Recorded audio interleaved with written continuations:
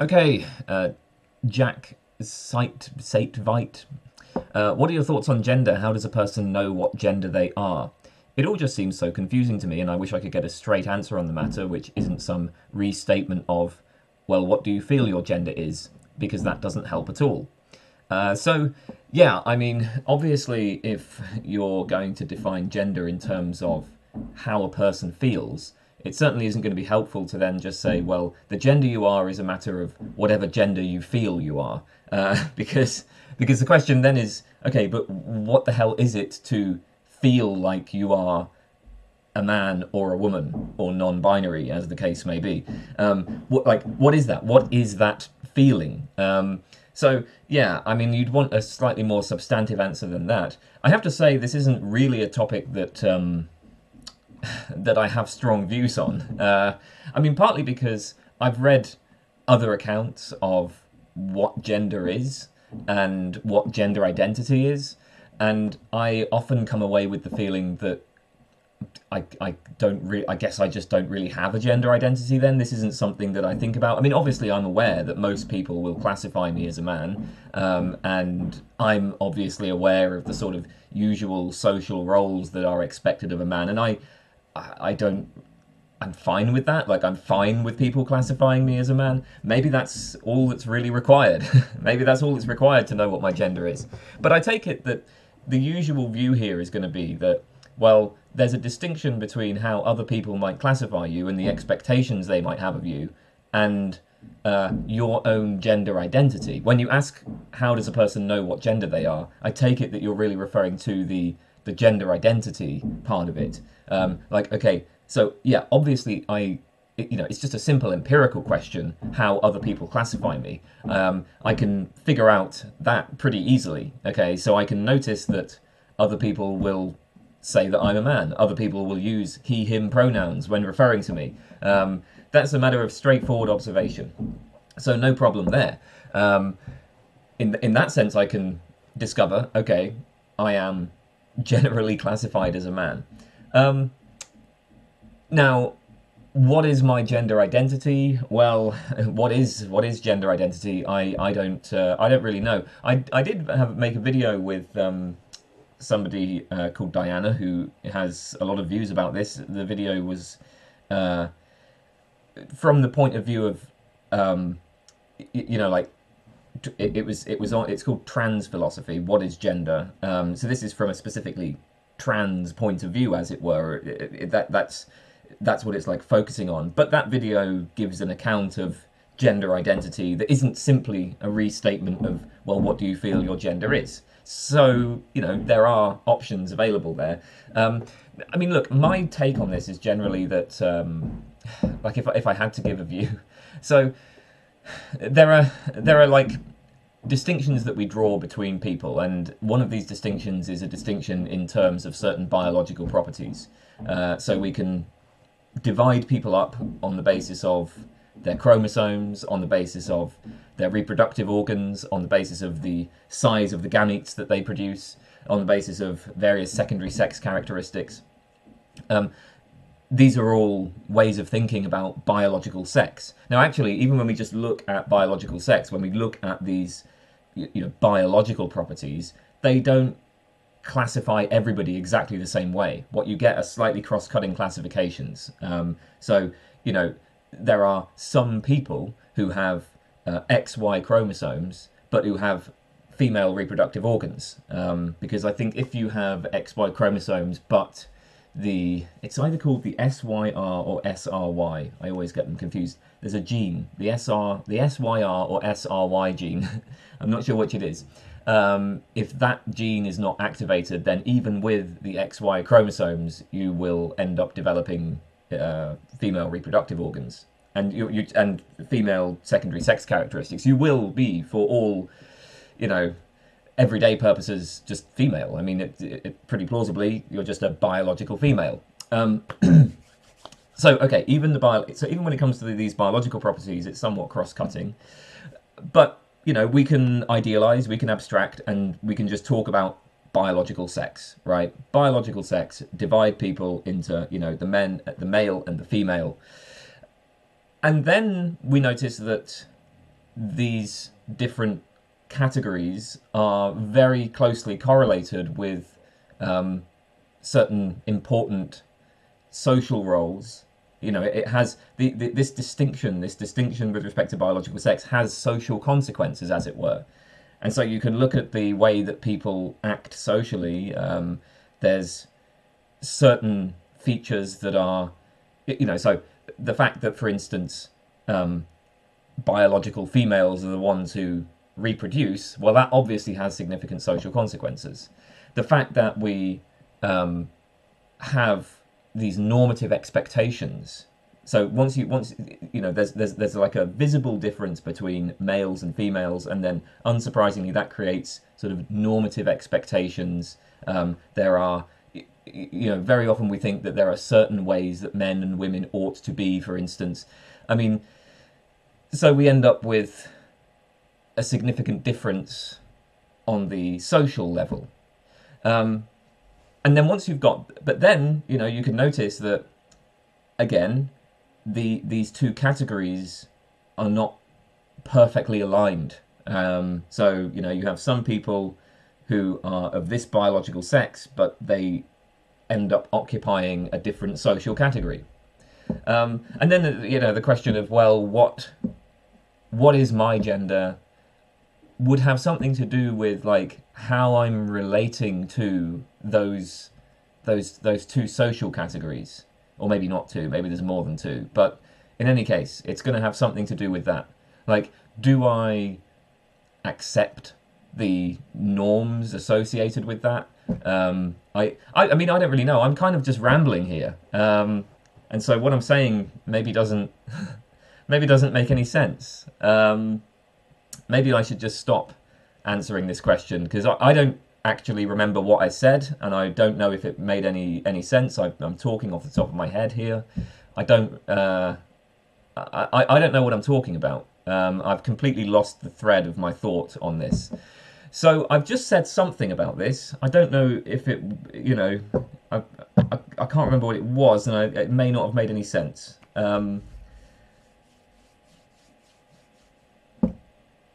That's annoying. Should I just, like, restart this?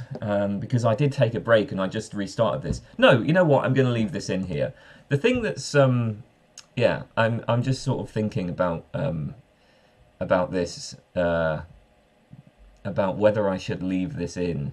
I'm going to leave this in. The reason why I was thinking about whether or not to leave it in is, you know, you've asked me this question of, well, what exactly is gender? How do you know what your gender is? And what I did there was give a kind of rambly and not very good answer to that, where I then openly admitted that it was rambly and not very good. And the thing that's worrying me about this is that, you know, there's going to be people who will look at that and be like, ha-ha, see, nobody knows what gender is, it's all just a load of bullshit. And now that would obviously be a very stupid response. But people might be inclined to make that response. So what I'm going to do is leave in what I said, but I'm going to also put this caveat in that anybody who makes that response is a fucking idiot. So I think with that said, I've kind of covered everything that needs to be covered. The reason why you're a fucking idiot if you make that response is that, of course, there's absolutely no guarantee that something like gender would be easy. That it would be, like, why the hell would you think it would be? In fact, even, again, the same is true of biological sex, right? Like, if you try to, you know, like, actually get into the details of how biological sex works, there's a great deal of complexity there. So even if you're one of those people who wants to say, well, you know, gender's it's just a matter of what your sex is, you're still not going to be able to give a simple answer. Or rather, you can give a simple answer, but when you give that simple answer, you're just idealizing. And if you want to, you know, if you want to just idealize, you can give a simple answer about the gender thing as well. Like, yes, we can draw these simple lines, but we're the ones drawing the lines in the face of this enormous variety and complexity and diversity in you know, that we're actually confronted with. So, okay. There we go. I'm going to move on now. Right.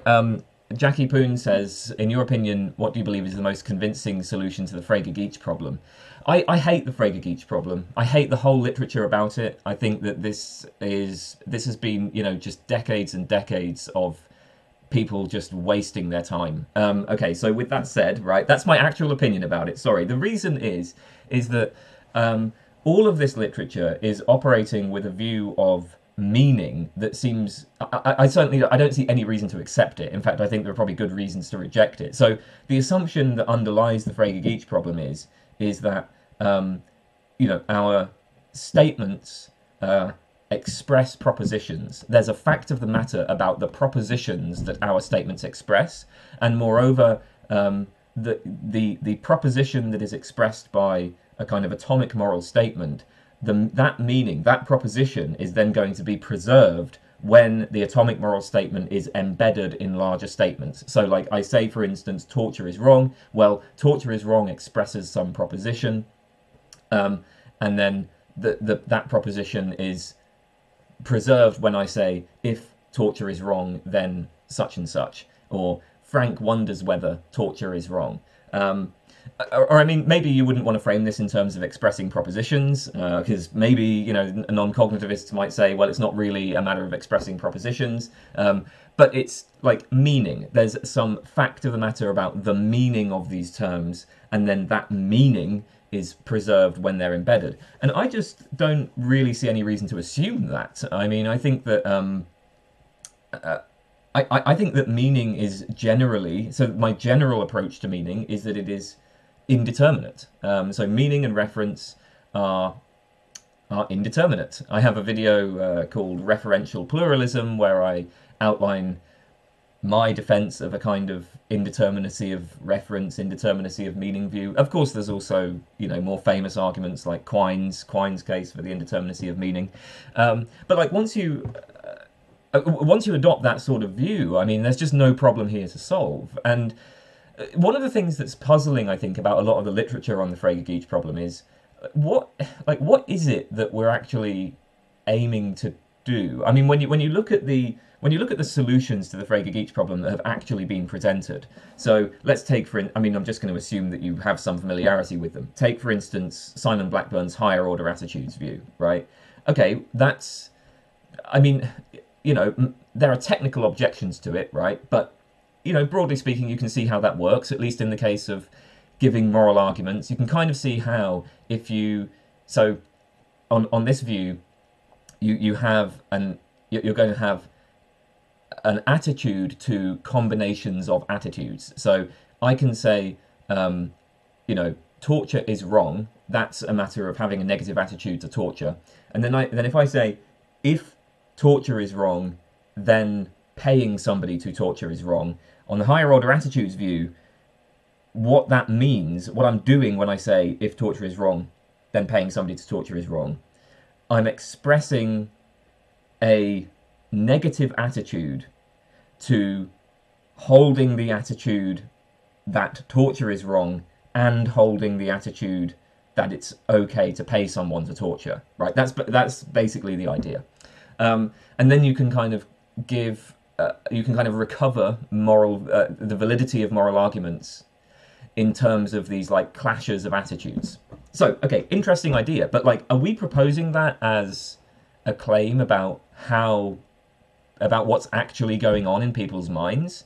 Because it seems like really psychologically implausible, and even if it wasn't implausible, there's no evidence for it. It's not like Simon Blackburn has gone out and done, you know, studies of what people's attitudes are when they express particular, when they like embed moral statements in larger sentences, right? Like there's just no so if it's a claim about what's going on in people's minds, then it just doesn't seem like anybody's done the right kind of work to produce the evidence that would be required to support that. And this is a general problem for all of these solutions to the Frege-Geach problem, if they are claims about what's happening in people's minds. Now, if they're not claims about that, if they're not claims about what's happening in people's minds, then, I mean, I'm just not sure what they are. Like, what the hell is even going on there?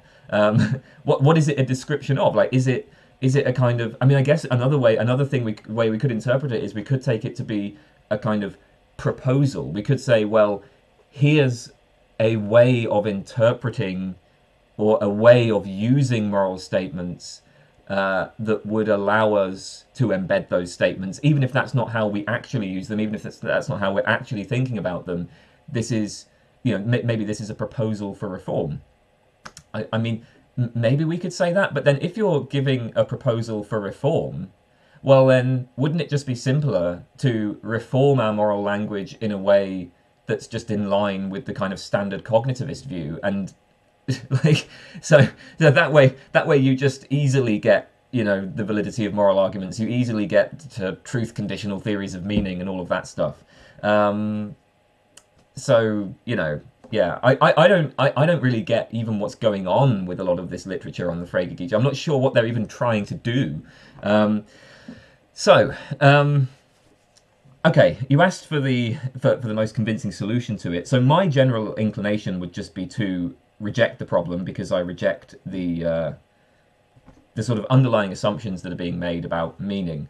But I think that if we're taking this problem seriously, probably I think the most plausible answer would be to go deflationist, would be to go minimalist. If you adopt a deflationary theory of truth, then you can immediately account for the truth of atomic moral statements. And you're going to supply deflationary truth conditions. So stealing is wrong if and only if stealing is wrong.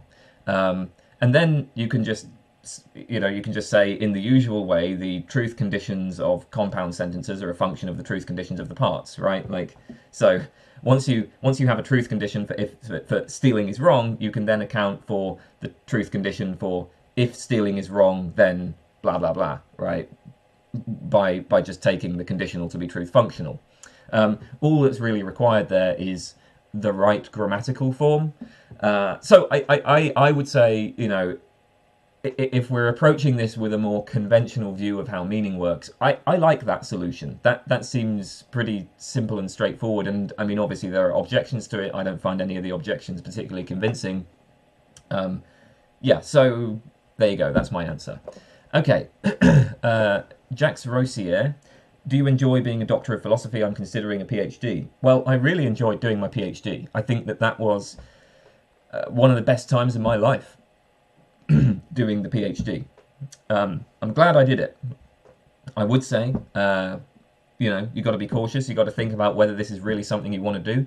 Most people who do PhDs, they do it because they're aiming to get an academic career, but the academic job market is absolutely terrible. So, that's something to consider. But if you love philosophy, and if you manage to get funding for a PhD, or you're just independently wealthy, then, yeah, I mean, why not? But of course, it will mean basically devoting yourself to philosophy to the exclusion of everything else, right? If you do a philosophy PhD, then your life becomes philosophy. And it doesn't just become philosophy. It becomes a very, very, very, very specific and narrow part of philosophy. So, one of the things I love about philosophy is how you can just jump from, I can do ethics, you can do philosophy of logic, do philosophy of mind. But once you do a PhD, suddenly all of that closes down. You've got to specialize. And you're not going to have a lot of time to study other things you might be interested in. So that's another thing to think about. Jason Push, advice for studying and learning philosophy outside of a university setting. What are some introductions to philosophy, particularly introductions to prominent philosophers like Kant? Well, I think that, for advice about studying and learning philosophy outside of university, it's very hard to answer because it's not clear what your goal is. You'd have to tell me a bit more about what you're aiming to achieve. Because, some people might say, well, I just want to know a bit more, right? I just want to know a bit more about philosophy, maybe be able to have conversations about it. That's one thing. Another thing, though, somebody might say is, look, I work in such and such a field. I think that maybe some of the stuff going on in philosophy, maybe I work in one of the sciences and I'm thinking that there might be some philosophical issues, maybe some conceptual issues with some of the things in this field, and maybe philosophy can help that. That's a very different thing. Another thing would be if somebody is, I don't know, they want to write a book or create a YouTube channel. What philosophy do I need in order to do that successfully? if they're writing a book or creating a YouTube channel about philosophy. What will I need? These are all very different things. The advice would be different in each case. But for introductions to philosophy, introductions to prominent philosophers like Kant, well, I mean, I think that... So one way you could go on this is to just pick up textbooks. I mean, that's actually how I learned most of the philosophy that I learned. It's kind of boring. It's a boring answer, but actually that is really the best way. If you want to learn about Kant, well, if it's, say, Kant's ethics that you're interested in, well, pick up a textbook on ethical theory. Torbjorn Tanzio has a nice one, although I've forgotten the title of it. But they usually have titles like, Contemporary Introduction to Ethics and things like that. Or if it's Kant's Metaphysics, again, there'll be, I don't know, what is it? Routledge Introduction to Metaphysics, Contemporary Introduction to Metaphysics, Metaphysics and Introduction. These are the places that you would want to start with. If you don't like reading textbooks, well, Copleston's History of Philosophy is... I think generally considered to be a very fair and very balanced and pretty comprehensive history of philosophy. So maybe you could go there. I don't know. Those were some thoughts. You also asked that if you were forced to join a major world religion, which one would you pick? That's hard. I don't really like any of them.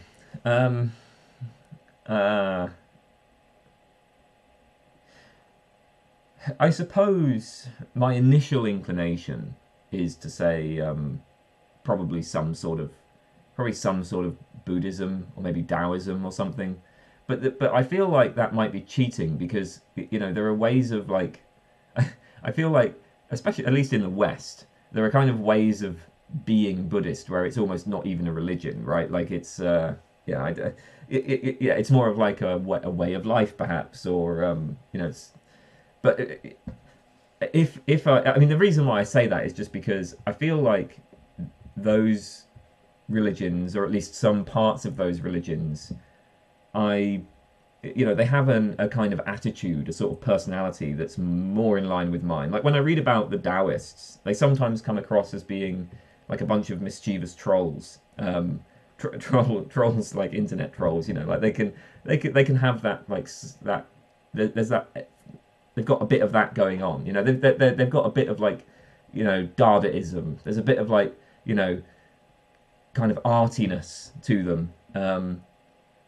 I think. Again, I don't know much about them, but it just feels that way. And I think that there's also, like some of the philosophical claims, or that there's like maybe a philosophical tradition associated with it that, to be honest, I find much more compelling than the sort of philosophical tradition that seems to be associated with Christianity. Like if you're a Christian, if you go into Christianity and then you want to like do the philosophy associated with it, then what you're going to be talking about, like Aquinas or something? I mean, that's just rubbish. But like when it comes to Buddhism, the philosophy seems to be more about I don't know, like non-self, right? Or investigations into nothingness. I mean, that's kind of compelling, I guess. But again, I want to be clear, I really don't like any of them at all. And so my answer would be, I would be very unhappy to be forced to join them. Johannes Heinle, can one read your whole bachelor thesis about idealizations as a threat to scientific realism? Well, you could email me and I might be able to send it to you if I can find it. I don't know. I don't really keep archives of my work, so it might have disappeared, but if I've still got it, I'll send it over. But to be honest, I mean, everything I said in that, I think is said in my video on idealizations in the scientific realism series. Is it? Yeah, my MA, that's based on my... That wasn't my bachelor thesis, that was my MA thesis. My MA thesis was the idealization as a threat to scientific realism. My bachelor thesis was not about that, but it was about scientific realism. But the bachelor thesis was more talking about the the no miracle argument, and I kind of try to elaborate a sort of evolutionary argument against it. Okay, JohhnyBoy, do you like anime or manga? If so, which do you read? No, I don't like any of them. I have no interest whatsoever. Okay, Julio Hernandez, a trivialist will agree with everything I say, but that does not mean that I will agree with everything they say. So if I point out a belief a trivialist holds that I disagree with, such as I have 3 eyes, I have expressed my disagreement. The trivialist may not recognize my action as an expression of disagreement, but that is irrelevant to the fact that I have in fact expressed it. It seems to me that trivialism is clearly refutable, and the trivialist has just conceptually blinded themselves. Do you think trivialism is irrefutable? Do you think it is impossible to express disagreement? Well, you know, there's sort of 2 views of what trivialism is. There's like 2 metaphors for thinking about trivialism. So I guess the way that people are initially inclined to think of trivialism is that trivialism is like a list, right? So they think of a list of propositions, and then the trivialist kind of says yes to each of the propositions in that list. So it's just this big list, I guess an infinite list, and the trivialist just goes yes, yes, yes, yes, right? Like all the way down the list. I'm not sure that that's quite right, though. And so, you know, what you're saying is, well, you know, look, sure, a trivialist agrees with everything I say. They hold all the beliefs that I hold, but the trivialist holds beliefs in addition to the ones that I hold. There are things that I don't believe that the trivialist does believe. So that's like trivialism as a list. But the thing is okay, we know the trivialist holds this proposition. All propositions are true. But, okay, what's a proposition? Well, given that the trivialist thinks that all propositions are true, presumably the next step here is they're going to endorse every account of what a proposition is. But, of course, if they endorse every account of what a proposition is, that means that they're going to endorse an account of propositions according to which the only propositions there are just whatever you believe, right? Like your list of beliefs exhausts all of the propositions, and so they don't actually believe anything else. They just believe exactly what you believe and nothing else, right? On that account of propositions. Of course, they endorse every other account of propositions as well, but like, you see what I'm saying? So if you and like, let's say I just have this really bizarre account of propositions where actually there are only 10 propositions. There's just 10 propositions. That's it. Well, then the trivialist holds 10 beliefs, at least by their own lights. So, and now similarly we can ask, well, what is it to believe a proposition? So let's say we fix some account of what a proposition is. Well, the next part of trivialism is trivialists believe all propositions to be true. So what exactly is it to believe that all propositions are true? Well, again, a trivialist will endorse all accounts of what it is to believe something. So the state that you are in when you take yourself to disbelieve that P, for the trivialist, that's a perfectly legitimate expression of a belief state, right? Like there's going to be an account of what it is to believe something where the state that you take yourself to be in when you disbelieve P is actually a paradigmatic belief, right? Actually, so the state that you have when you disbelieve P, that state just is believing P, right? There's going to be some account of belief that entails that, and of course the trivialist will affirm that. So the idea that trivialism involves just this like list of propositions is, you know, that's not so obvious, right? Another way to think about trivialism is that trivialism is a kind of mirror, right? And that's how I like to think about it. That like it just sort of has this capacity. It's completely unlimited, and it kind of has this capacity to just reflect whatever's presented to it. Like whatever you give to the trivialist can just like do the same thing. So I don't know. That's just another a slightly different way of thinking about it that maybe raises some problems for the claim that you can actually distinguish yourself from a trivialist. But okay, put that aside, right? So this is one point, right? So the first point is, well, I think if we actually start thinking through what trivialism is committed to, like once you make that initial step of claiming all propositions are true, right? Like what exactly does it mean to have all propositions being true. What does it mean to have that kind of maximal content, right? Once you start thinking about that, it's not so clear to me that trivialism involves a list of propositions where you're just affirming all of the propositions. That's point number one. Point number two, let's suppose that we do take trivialism to be a matter of just affirming a list of propositions.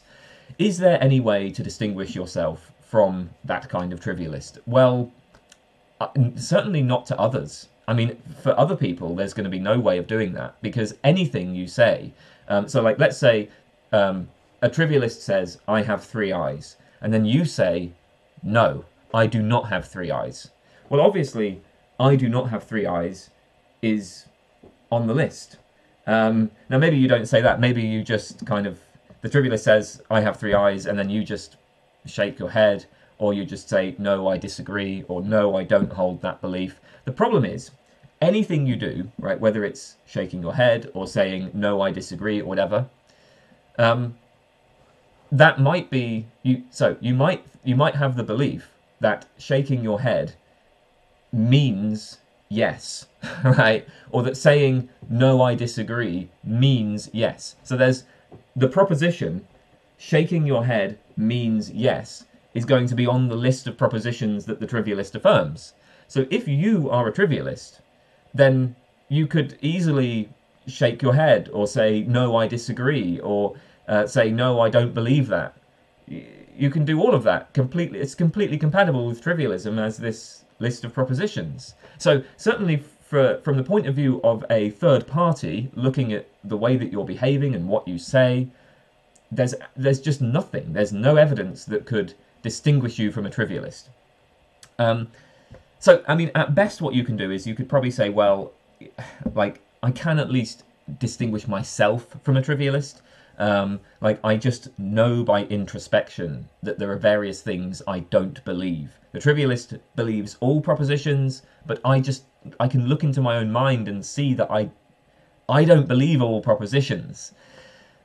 A couple of issues with this, I think, though. So, the first thing to notice is that, in general, it's not the case that all of your beliefs are immediately accessible, right? Some beliefs are dispositional. I mean, I believe many things that I'm not currently aware of believing. And moreover, I know that just introspecting is not going to reveal all of my beliefs to me. You know, if I ask myself, what do I believe? Well, actually, there's going to be loads of things I believe that are not immediately drawn and not immediately made clear by that kind of introspective move. There's just too much, right? I mean, there's thousands and thousands of things that I believe, and I can't hold all of that in my mind all at once. Now, you might say, well, okay, fine, but for some specific proposition P, like I can consider a proposition P, I can bring that to my mind, and then I can see that I don't believe it. Okay, so I can reflect on P, I can just see that I don't believe that P. But now the question is, that's fine, but how are you ruling out that additionally you also believe that P? So, okay, you are in a state of disbelief of P. So maybe you believe that P is false, or maybe you just suspend judgment about P. That's fine, right? Cool. But like, so I introspect, I think about the proposition P, like, for instance, the sky is green. Okay, so I bring to mind this proposition, the sky is green. And I'm like, yeah, I believe that's false. It's false that the sky is green. Actually, the sky is blue, so I don't believe the sky is green. Sure, so that's one of the states that I'm currently in. But how am I ruling out that I additionally also believe it? The thing is that believing that not P, or suspending judgment about P, is compatible with also believing P. I mean, people can hold contradictory beliefs, right? Maybe maybe you reject dialetheism, you think that there can't really be true contradictions, but clearly it is possible for people to have contradictory beliefs. And so, even when it comes to... So even if you're assuming that trivialism is like this list of propositions, and even if you're assuming that like all you want to do is satisfy yourself that you are not a trivialist, that you don't affirm every proposition, I'm not sure how you can do that. I'm not sure you can do that. So you know, I mean, that's where I land. That's where I land on this one. As for this idea of whether trivialism is, you know, refutable, well, I mean, anything that you say expresses the content of trivialism, right? The trivialist is just going to agree with all of the claims that you make. So I'm not sure where the refutation is there. It's rather strange to say that one can refute a position by just affirming part of the content of the position, right? I mean, yeah, so I find trivialism pretty fascinating. Certainly I don't think that there's anything, you know, I don't think there's anything easy about trivialism. It's not as easy to dismiss as it might initially seem. Okay then, Justus asks, can you explain the dispute around experience being conceptual or not? What exactly does it mean for experience to be conceptual? There are two related things, experience being propositional and experiential content. Yeah, to be honest, I'm just not really sure what you're referring to there, so I can't explain this. I mean, there's lots of kind of debates in the vicinity of this that, like, I know a little bit about. I mean, there's debates about whether there can be entirely non-conceptual experiences. So can there be sort of pure consciousness states, for instance? You sometimes get discussions of that in literature on mystical experiences. There's, in philosophy of science, obviously, a lot of literature on the theory-ladenness of observation. So I guess that would be, like, you know, like, can there be observations that are neutral, that are independent of our theories, or are all our observations like presupposing some substantive conceptual background? There's the Salesian dilemma for foundationalism. There's the stuff on the Kantian synthetic a priori. Like, I mean, this is too big of a question. I don't know which one, what you want me to deal with there, or what you want me to talk about. So I'm just going to have to move on. I'm sorry. Kenneth Goetz asks, what do you think about Kant's application of categories of understanding to the noumenal? Do you think this is excessively problematic for Kantian theory? Well, I'm not sure what this is referring to, because my understanding of Kant, and I mean, I'm not an expert on Kant, so maybe I'm wrong. My understanding of Kant was that he did not think that these categories could be applied to the noumena. My understanding was, okay, these sorts of categories of the understanding, so these categories are like organizing the phenomena. They're the organizing principles of experience, right? In order for experience to be comprehensible and coherent, right, there have to be these, you know, it has to have a certain structure. There have to be these structures or principles in place. But that doesn't tell us anything about, you know, the things in themselves, about the noumena. So we can't even say that, you know, the noumena causes the phenomena, because causality is, again, that's something that structures the phenomena. So the noumena is just unknown. Now, I mean, whether or not, now that particular claim, whether there's an issue for Kant's theory, like insofar as he tries to, you know, define the noumena, the things in themselves, and then additionally say that we can't know anything about the things in themselves, well, that actually does seem prima facie problematic. You know, I mean, because even to say that something is distinct from the phenomena, well, that's already making a substantive claim. So there seems to be some tension here, right? And I mean, that's something that people have commented on. But I mean, if you're saying, well, what about Kant's application of categories of the understanding to the noumena themselves? I don't think that Kant was trying to do that. But again, I mean, I'm not an expert on Kant, so maybe I'm wrong. And I mean, I don't think that. So with respect to the idea that categories of the understanding just don't apply to things in themselves, or maybe I should say the idea that, like, all we can really know about is like our own experience, that doesn't seem excessively problematic. I mean, maybe it's problematic for whatever Kant's purposes were, but I think idealism in general is plausible enough theory. So, but anyway, what are your thoughts on the causal account of knowledge, i.e. that one needs to interact with things to be able to have knowledge of them? I mean, generally speaking, the causal account is usually presented as a sort of externalist account, and I find externalist accounts very unappealing. They just seem to me to completely miss the point. So, part of the reason why I got into philosophy is because I like to step back and reflect on my beliefs and my assumptions.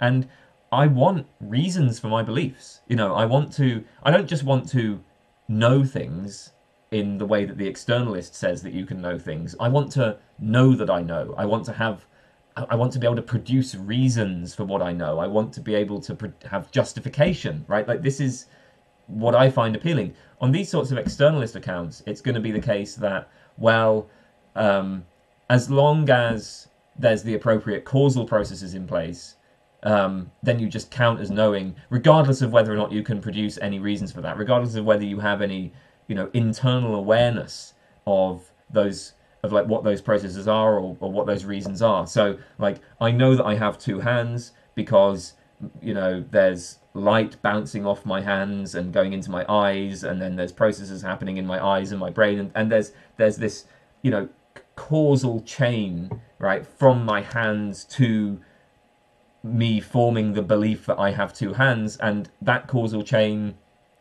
has whatever appropriate features the causal chain needs to have, but all of that's happening independently of me. I can know that I have two hands even if I just never reflect on it at all, and I just never think about what actually justifies my belief. I mean, to me, this kind of account of knowledge, it might account perfectly well for sort of animal knowledge, right? Like, sometimes we attribute knowledge to animals and to babies and so on, because we want to account for how it is that they're able to get by in the world and achieve their goals and so on. And so, okay, fine, as a sort of idealization of like animal knowledge, maybe these causal accounts and in general externalist accounts are perfectly fine. But I mean, it's just not what I'm talking about. It's not what I'm interested in when I'm doing philosophy, or indeed engaging in any kind of inquiry at all. Like when I'm engaging in some sort of inquiry, the question is always going to be, well, what reason is there for me to accept that?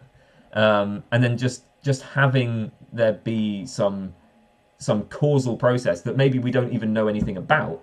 Just saying, oh, well, there is this causal process, so you know it. It's very unsatisfying. I mean, beyond that, there are, like, I suppose, technical issues with it. I think it's hard. So I said that maybe these causal accounts are fine when it comes to animal knowledge. I think even as far as externalist views go, at least simple causal accounts seem to struggle to account for more theoretical knowledge. Like, if I say all humans are mortal, well, obviously the death of a single human being is plausibly causally connected to my belief that that particular human being is mortal. But in order to get to the claim that all humans are mortal, you need to have an inductive inference, right? There's some process of generalization going on. It's not so clear how those sorts of inductive inferences are going to be grounded causally. Like, what's the causal connection between, like, this, this process that I'm making of generalizing? How is that causally connected to the relevant facts in the world? It's not so clear. I mean, to be fair, I would say that you can frame these sorts of causal accounts in ways that are more in line with internalism. So maybe knowing that P is a matter of being able to reconstruct in your own mind the causal chains that led to P, or the causal chains from P, the fact that P, to my belief that P. That would, I suppose, be a sort of causal view, but it would be internalist. That would require us to have causal beliefs, right? Beliefs about the causal chains. But that just seems wrong. That actually seems far too strict as an account of, like, knowledge, because, well, people in ancient Greece perceived objects and they knew various things. People in ancient Greece knew that they had two hands. but they were completely mistaken, at least some of them presumably were completely mistaken about the nature of the causal chains leading from their hands to their perception of hands. So yeah, I mean, that's the problem. Like, if we're thinking of this in an externalist way, then I think it just misses the point, as I feel that way about basically all forms of externalism. And if we think of it in an internalist way, then it seems too strict. Okay, that's my view on that. Kitsuragi. What advice would you give to someone who finds nothing else in the world interesting but gambling and trading? Well, I don't know, man. You better get gambling. Better buy some cards, buy some coins. You know, start dealing the cards, flipping the coins. If that's what you want to do, then go ahead, man. If that's all that you find interesting in your life, then yeah, knock yourself out. I don't really have any problem with that. Okay, so Krusader says, besides the argument from a bad lot, what are some good objections to inference the best explanation? Sure, I mean, so one issue is going to be that the notion of explanation and like what counts as an explanation is actually thoroughly unclear. I mean, that's never really been worked out in any detail. Of course, we have, like if you ask, well, what makes for a good explanation, we can give these theoretical virtues, but it's always quite vague and wishy-washy. There's lots of debate about what exactly goes on the list of theoretical virtues, and there's going to be plenty of debate about what counts as actually exemplifying those theoretical virtues. And more importantly, whatever list we propose of theoretical virtues, it may well be the case, and people who reject IBE will make this case, that these explanatory virtues are not truth-tracking.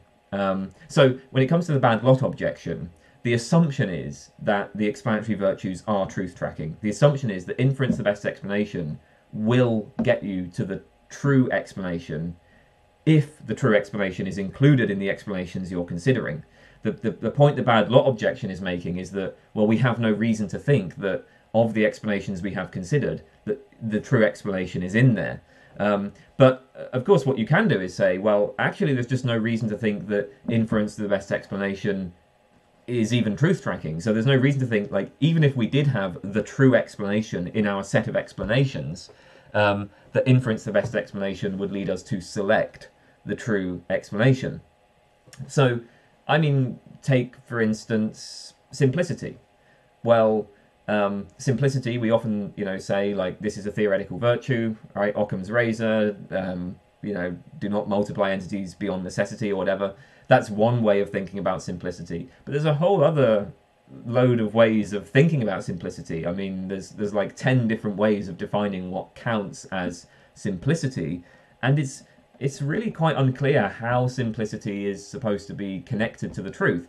I mean, we can give toy examples of this, right? So if I take some theory T, and then imagine some theory T, and then take T plus some other completely unrelated claim. T plus the claim that God exists, right? So call that T plus. Well, T plus is presumably less simple than T, just in the sense that it's like affirming more, it's committing itself to more. Like whatever T is committed to, T plus is committed to all of that plus the existence of God. So okay, it seems to be less simple, but it's also less probable, precisely because it says more. So okay, it's less simple, but it's less probable.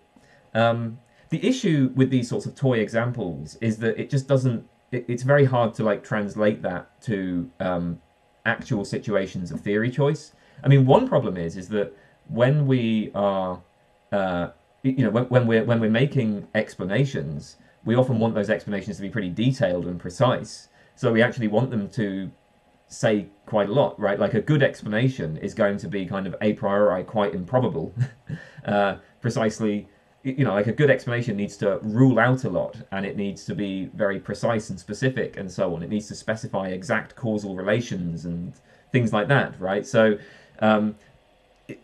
in the process of like constructing something that we take to be a good explanation, you are already making it less and less simple in that sense, or like you're making it less and less probable at least. And anyway, what we're actually confronted with, it's not like we ever have to confront, well, we have on the one hand T and then T plus something else. What we're really confronted with is just competing webs of belief, with all, they may have all sorts of like different auxiliary assumptions, and there's different kinds of, even different, like background values. Like different people are going to be willing to take different sorts of risks with their beliefs and so on. And I mean, it's not just a simple choice between like theory and then theory plus something else. Moreover, it's not the case that you like have a theory and then you immediately see what that theory can account for.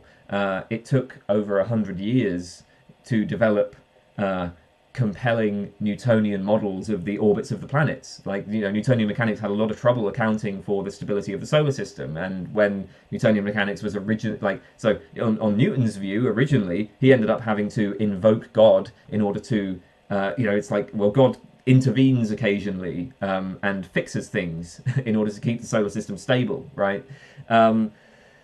It took quite a long time before Newtonian models that accounted for the orbits of the planets were developed. So, like the real situation that we face with when we're asked to choose between theories are these competing webs of belief where it really is just unclear what is really entailed by them, what sorts of phenomena they're going to be able to account for.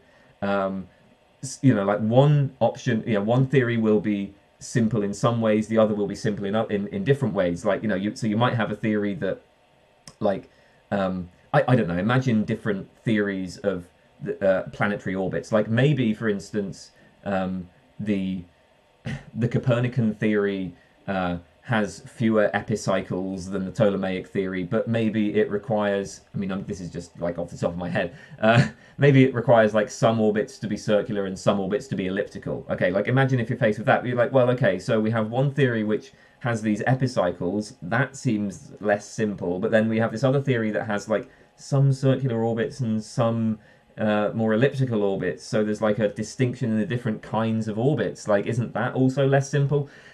These are the sorts of problems that you actually face. And so with that said, this is going to be one of the concerns about IBE, right? Like that it's just not clear whether these sorts of theoretical virtues are actually truth tracking. Okay, well, that's the answer to that. All right, le-sultanic says, how old are you? I'm 32. What is the future of engineering? I have no idea. There's two ways I can see us going in the future, right? I'm quite pessimistic. I think like one option is civilization just collapses or declines, in which case engineering would simplify. So if climate change and resource depletion and all of these problems, if we don't solve all of these problems, then we're probably going to see a decline of civilization. Even if we do solve those problems, actually, there's the issue of maintaining the population, right? Like as you get a simpler population, as you get a smaller and smaller population, you're probably going to get less economic productivity. And so, the point is that this kind of like, this kind of highly sophisticated industrial like mega machine that civilization today is, it's not at all clear that that's going to continue. It may well be the case that the future is just some sort of horrible dystopia where everything is micromanaged, all of our behaviors are rigidly controlled, mass surveillance state, right? AI, it's like run by AI that's just far more intelligent than any of us, that can predict our behavior perfectly, that knows exactly how to manipulate us. These are some things that could happen in the future. I have no idea. How to learn the most from a first-time read? depends on what you're trying to achieve, really. But I think that the way that I would approach this, if you really want to learn something, is first of all, you want to read the relevant background material. So when it comes to philosophy, I don't think you're going to get much by just picking up the primary source without, like, if you, for instance, were to just go and you're like, okay, I want to learn philosophy, so I'm just going to go and pick up Bertrand Russell's On Denoting, because for some reason you want to start with analytic philosophy. The thing is I think if you go to On Denoting blind, it just won't make any sense, and you'll probably get you will probably end up forming lots of incorrect beliefs about what Russell was doing, because, you know, like, words will be used in different ways to how they're normally used. It will be very easy to misunderstand him. So what you should do before you go and read the primary source is to read introductory material that explains the context and explains what this is doing, and it explains the arguments. Once you have that in your mind, okay, you can go and read it and get something out of it. And then as you're reading it, take notes. One of the things that I find is the best way to learn something is to try to teach it. I mean, that's why I do the YouTube channel. I like to make videos and teach what I learn to other people, because that helps me learn the material that I'm, currently reading about. You also ask, what's a fact? Well, I mean, I tend to think of facts as being either states of affairs in the world, or as just being like true propositions. I mean, depending on the context, so a fact can either just be like something that's happening, or it can be a true description. That's the way I would think about them. Okay, Lmaoh, I don't know. Do you have any affinity to either a position that regards difference as subordinate to identity, or a position that regards identity as subordinate to difference? I don't know what that means, so no, I don't have any affinity to that. Manav, Khatarkar. Has Michael Huemer solved most of the epistemological problems? Well, I pretty strongly disagree with Huemer on a whole bunch of things, so obviously I would be inclined to say no. I mean, I guess it depends on what you want to count as a solution, because I think Huemer has been pretty successful at the kind of public engagement work, actually. Like, lots of people outside of academia, and even within academia, but also lots of people outside of academia who talk about philosophy, seem to be aware of Michael Huemer, and they seem to like Michael Huemer's strategies. They seem to like phenomenal conservatism. Like, it's very common when it comes, like, if I'm debating meta-ethics, I will very often come across people who take the phenomenal conservative line. They'll take the line that, seemings provide defeasible justification, and I have all of these seemings about, like, I have moral seemings, and there's no convincing argument against them. Like, they'll have that kind of view. So I mean, Michael Huemer has been pretty successful. I think he's been more successful than most philosophers are, but I don't think that would count as a solution to the problems. There are plenty of pretty serious difficulties with Michael Huemer's views. I think Michael Huemer himself would admit that. I mean, any philosopher is going to admit that. Yeah, I mean, of course, this position it's not like we have a knockdown argument for it. There is plenty of reasonable disagreement about it, and as long as there is reasonable disagreement about it, I suppose we can't claim to have solved things. But my view is, well, I don't really agree with Michael Huemer on anything, so I don't think he's solved most of the epistemological problems. No. Martin Bennett, what hardware and software do you need for getting started with a YouTube channel? What recommendations do you have based on your experience? Well, the stuff that I use is very simple, as is probably obvious. I mean, I just have a webcam that I do for these sorts of videos, and then for the lecture-style videos, well, again, I just use this webcam to record the audio, and then I have a screen recorder. What the hell is it called? What on earth is it called? Oh, Streamlabs OBS. That's it. Streamlabs OBS is what I use. And then obviously just a PowerPoint. That'll do the job. I think if you want if the YouTube channel that you have in mind is one that's about philosophy, now obviously lots of YouTube channels are trying to do different things, and I can't comment on what would be required for that. As for recommendations, it's really tough because you've got to bear in mind that for the first like 7 or 8 years of my channel, I didn't really put any effort whatsoever into actually growing it. I mean, I was just doing it really purely for fun, purely for my own benefit, and so I didn't really think very much about like, okay, what do I need to do in order to get views? Like, how do I appeal to an audience? I mean, even these days, although I do care, I care about the channel now.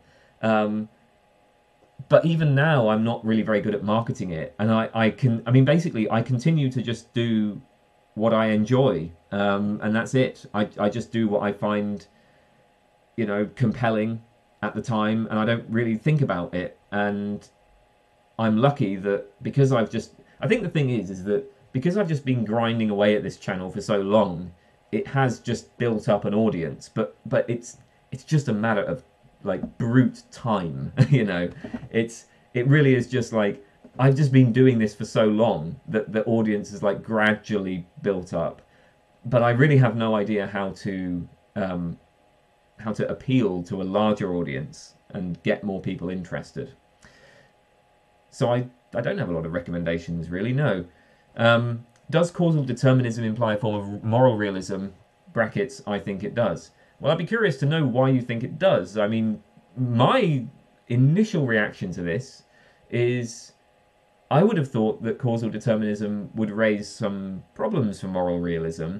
And the reason is there's a lot of people seem to assume a kind of ought implies can principle, that like if you ought to do something, that implies that you can actually do it. Like it wouldn't make sense to say that I ought to square the circle because it's just not possible. And similarly, like it wouldn't make sense to say that like I ought to, like I have a moral obligation to end world poverty, because that's just completely outside of my abilities, right? Like no, what I ought to do is going to be constrained by what I can do. Now, if we accept causal determinism, then you might be a compatibilist about free will, in which case you'll be perfectly happy to say that we can do different things to what we actually did. But you might not be, right? You might be an incompatibilist. So if you're a causal determinist and you endorse incompatibilism about free will, then I can't do anything other than what I actually did.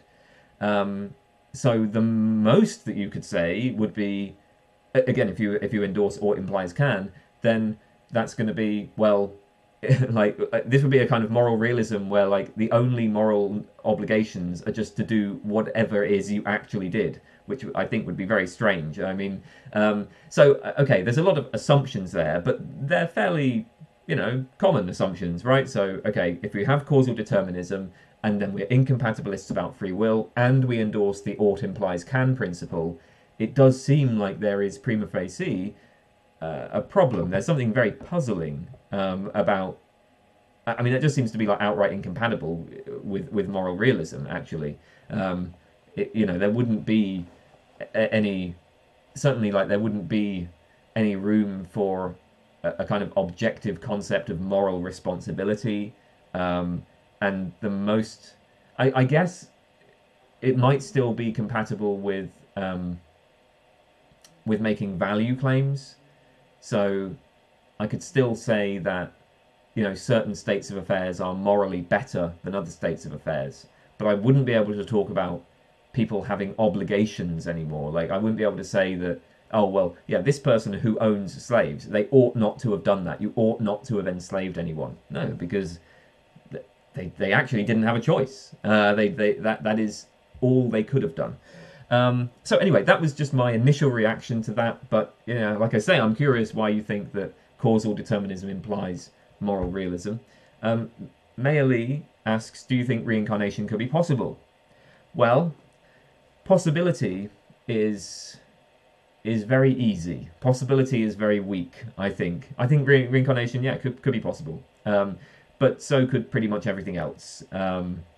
It's possible that the entire world is composed of like tiny leprechauns, right? Like maybe it's not really composed of atoms. Maybe it's actually composed of tiny leprechauns all running around, and all of the objects around us are just emergent properties from the activities of these tiny leprechauns.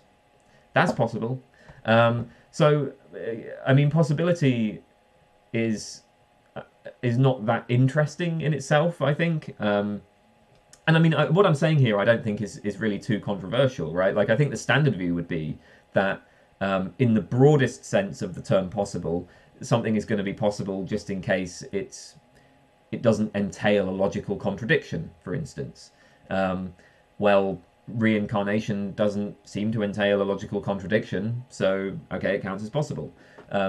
I'm not sure that I would endorse that view of possibility, but just, that's one, like the broadest kind of possibility is going to be logical possibility, and yeah, reincarnation is logically possible. Now, if you're asking, do I think reincarnation is, like, okay, am I at all inclined to take it as a sort of live hypothesis?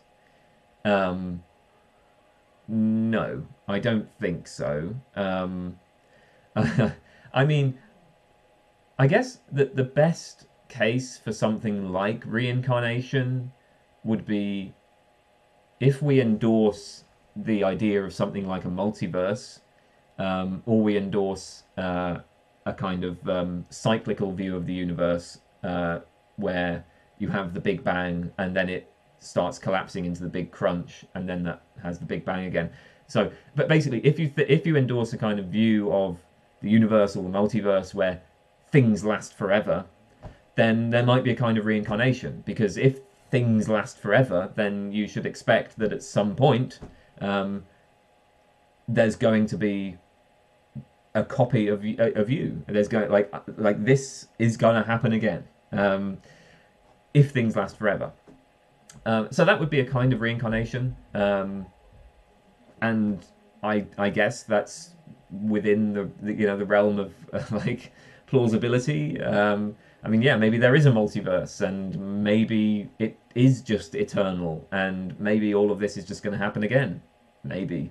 And maybe that's a satisfying kind of reincarnation. But that's the sense in which I would take reincarnation seriously. Now, as for the idea that, there could be like some soul within my body, and then like when my body dies, my soul goes to something else, and it's somehow put into some other organism. Well, I just don't see any reason. I don't even think about that. That's just not. It's not a live hypothesis. Okay, Míkel Peláez. What do you think about written fiction, novels, poetry, theatre, etc., and its connection to philosophy? The fact that some people study, for example, Dostoevsky as a philosopher. I don't read fiction because I don't have time. I spend so much of my time reading non-fiction, reading philosophy mostly. I really don't have time to read fiction. And I mean, I wouldn't want to do that in my free time because, again, I'm reading so much where the reading is like work that when I'm not working, I don't want to have to do that. So I'm not, again, like I don't really engage with written fiction, and therefore I don't have many thoughts on its connection to philosophy. I would say that in general, though, I don't really like using. So what we can do, right, is raise philosophical questions about fiction. There are lots of interesting philosophical questions about fiction. So one of the interesting philosophical questions would be, why is it that people engage with painful art, right? Why is it that when people read fictions, they seem to seek out stories that will provoke negative emotions? That's a kind of philosophical question. It's paradox of tragedy, right? And, there's lots of interesting things to say about that. So that's one type of connection. But then it's what you're describing there when you ask, like, okay, there's people that study Dostoevsky as a philosopher. What's going on there is that we're using the fiction as a vehicle for making philosophical points. And to be honest, I find that basically unimpressive. I don't think I just don't think fiction is a very good medium for doing philosophy, to be honest. I mean, again, maybe I just haven't read the right things because I don't really read fiction. But I have watched movies. I mean, sometimes you get movies that try to do philosophy. And it can be cool when... I mean, look, there are movies which will just sort of have these philosophical themes where they, like, prompt you to think about things. I don't know, maybe you watch something like Blade Runner and it prompts you to think about some question, you know, about, like, well, you know, what does it mean to be human? And what does, like, how do we distinguish, like, you know, could an artificial life form be a person, right? Maybe you start thinking things like that. But ultimately, what you're not going to get in Blade Runner is any kind of, you know, like rigorous, careful argument. And that's what I value in, you know, doing philosophy. I value sort of specifying the different theories available and then looking at the arguments for those theories. Fiction is just not a good medium for expressing that, I think. Minkle Kie asks, any deeper meaning behind the profile image? So I take it you're talking about the Plague Doctor. Well, this has been my profile image for many, many years. Back when I first started the YouTube channel, I put on the Plague Doctor image, and the reason is simply that I think Plague Doctors are cool. You know, I've always... I mean, I'm not like... I'm not an expert on history or anything, but I do have an interest in some periods of history, and the period like plagues have always been kind of fascinating to me. I don't know why, but like those periods of history where you get plagues and diseases in general, and the sort of impact of diseases on human societies is really interesting. And so that was it. I mean, it was just something that looked cool, and it was related to a period of history that I found interesting. So I selected it for that reason. Interestingly, of course, it became very it took on a new kind of relevance when COVID happened, which kind of annoyed me, actually, because I realized that having the image of a plague doctor while there's this global pandemic that's resulted in, you know, massive lockdowns all over the world, people are going to think that I chose that image because of the COVID. And I didn't. I didn't choose it for that reason. I mean, people are going to think that this is just some, you know, I'm just jumping on the bandwagon. I'm jumping on the COVID bandwagon. Whereas, no, I wasn't jumping on a bandwagon. That's always been my profile image. And it used to be this kind of just more personal, idiosyncratic thing. But now, whenever anybody looks at it, it's going to be associated with this, like, global event that, like, everybody got affected by. And that annoys me. But the problem is that because that was my profile image, it's been my image for so long, that's the image that's now associated with me. So I didn't really want to change it. Mokmar asks, is there truly anything you can help me with? Probably not. Mai asks, can we trust our own rationality? If not, then it appears we cannot know anything. However, that seems to require a rational argument as well, and so we cannot know that, and so on. Hence, a paradox. Can we solve this? So, I think, okay, first point is, I think there can be rational arguments in favour of rationality. And notice, of course, that rationality may not be self-supporting. So the question, can we trust our own rationality? Well, in response to that, I could give a rational argument, and you know, prior to engaging in the investigation, it might be the case that I can come up with, you know, reasons that favour trusting rationality, or maybe I just won't be able to come up with reasons that favour trusting rationality, in which case rationality would be self-undermining. But okay, suppose that rationality, like, suppose that we sort of engage in this investigation and we're unable to come up with reasons to trust rationality. So it's almost like rationality entails that rationality is untrustworthy. Well, then it looks like, okay, well, we shouldn't trust rationality, because obviously if we shouldn't trust rationality, then we shouldn't trust it. If we should trust rationality, well, then the problem is that we have this rational argument to the effect that we shouldn't trust rationality. So if we should trust rationality, then we also shouldn't trust rationality. Now, of course, that argument is itself going to be self-defeating, given that it's a rational argument. But of course, that's exactly what you would expect. If rationality is untrustworthy, then of course an argument to the effect that rationality is untrustworthy is going to be self-defeating. Of course it is. So, I mean, okay, look, there is a kind of paradox here, right? So, if we suppose that we can't trust rationality, then, I mean, there's this weird situation where, like, we're not going to be able to give a rational argument for that, like a compelling rational argument for that. And so maybe it seems like we can't know that. Yeah, I mean, I'm actually not sure if there is a problem here. So, like, okay, wait a minute. If not, then it appears we cannot know anything. Yeah, however, that would... Oh, yeah, okay, so we are saying that from the claim that we can't trust our rationality, we're concluding that we can't know anything.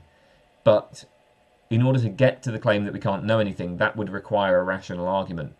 Yeah, but why? I mean, like, once we're not trusting rationality, why would we make this assumption that the move from not being able to trust rationality to not knowing anything is legitimate? I mean, like, it just all disappears at that point, right? Like, if you can't, like, all of these inferences that you're making, you can't trust any of them. So you're asking for a solution here, but I mean, what kind of solution? What kind of solution? A solution given in reasons? If I give you a solution that appeals to reasons, then it's obviously not going to be a solution that you find compelling because you're not going to trust the appeal to reasons. So what do you do if you can't reason? I don't know, maybe just like go outside or sit and listen to music or something. Maybe that's the solution. I mean, I suppose the like whether or not this is paradoxical is going to rest on whether or not there are convincing rational arguments that undermine rationality. Because it might be the case that when we investigate whether or not we can trust rationality, we just come to the conclusion that, oh yeah, actually we can trust rationality, and then there's no problem. I mean, there might be concerns about whether that sort of argument in favour of rationality is circular. That might be a problem, but that's certainly not the problem that you're describing. So yeah, I think that... I actually don't think what you're describing here is a paradox. I think that the issue here is just, if you're not trusting rationality, then you're not going to be trusting any inference that you make. So, yeah, you're not going to be able to trust the inference from rationality is untrustworthy to we can't know anything.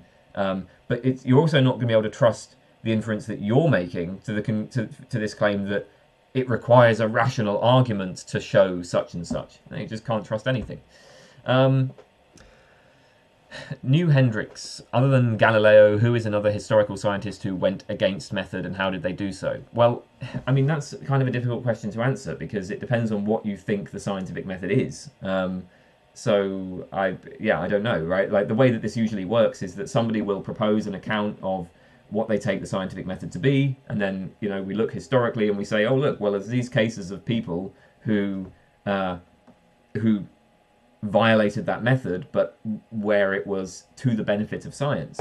But I mean, it's not like, I mean, the whole point here is that there isn't some scientific method. There isn't some universal scientific method. So it's not like, oh, there is this universal scientific method, but then we can find scientists who went against the method and got results. The argument that's being made is there is no such method. So, like, against method, when Feyerabend uses that in the title of his book, what he means there is not like, okay, here are some scientists who are going against method. What he's saying is there is no scientific method, or at least there are no, you know, universal methodological rules, right? Like that's the idea.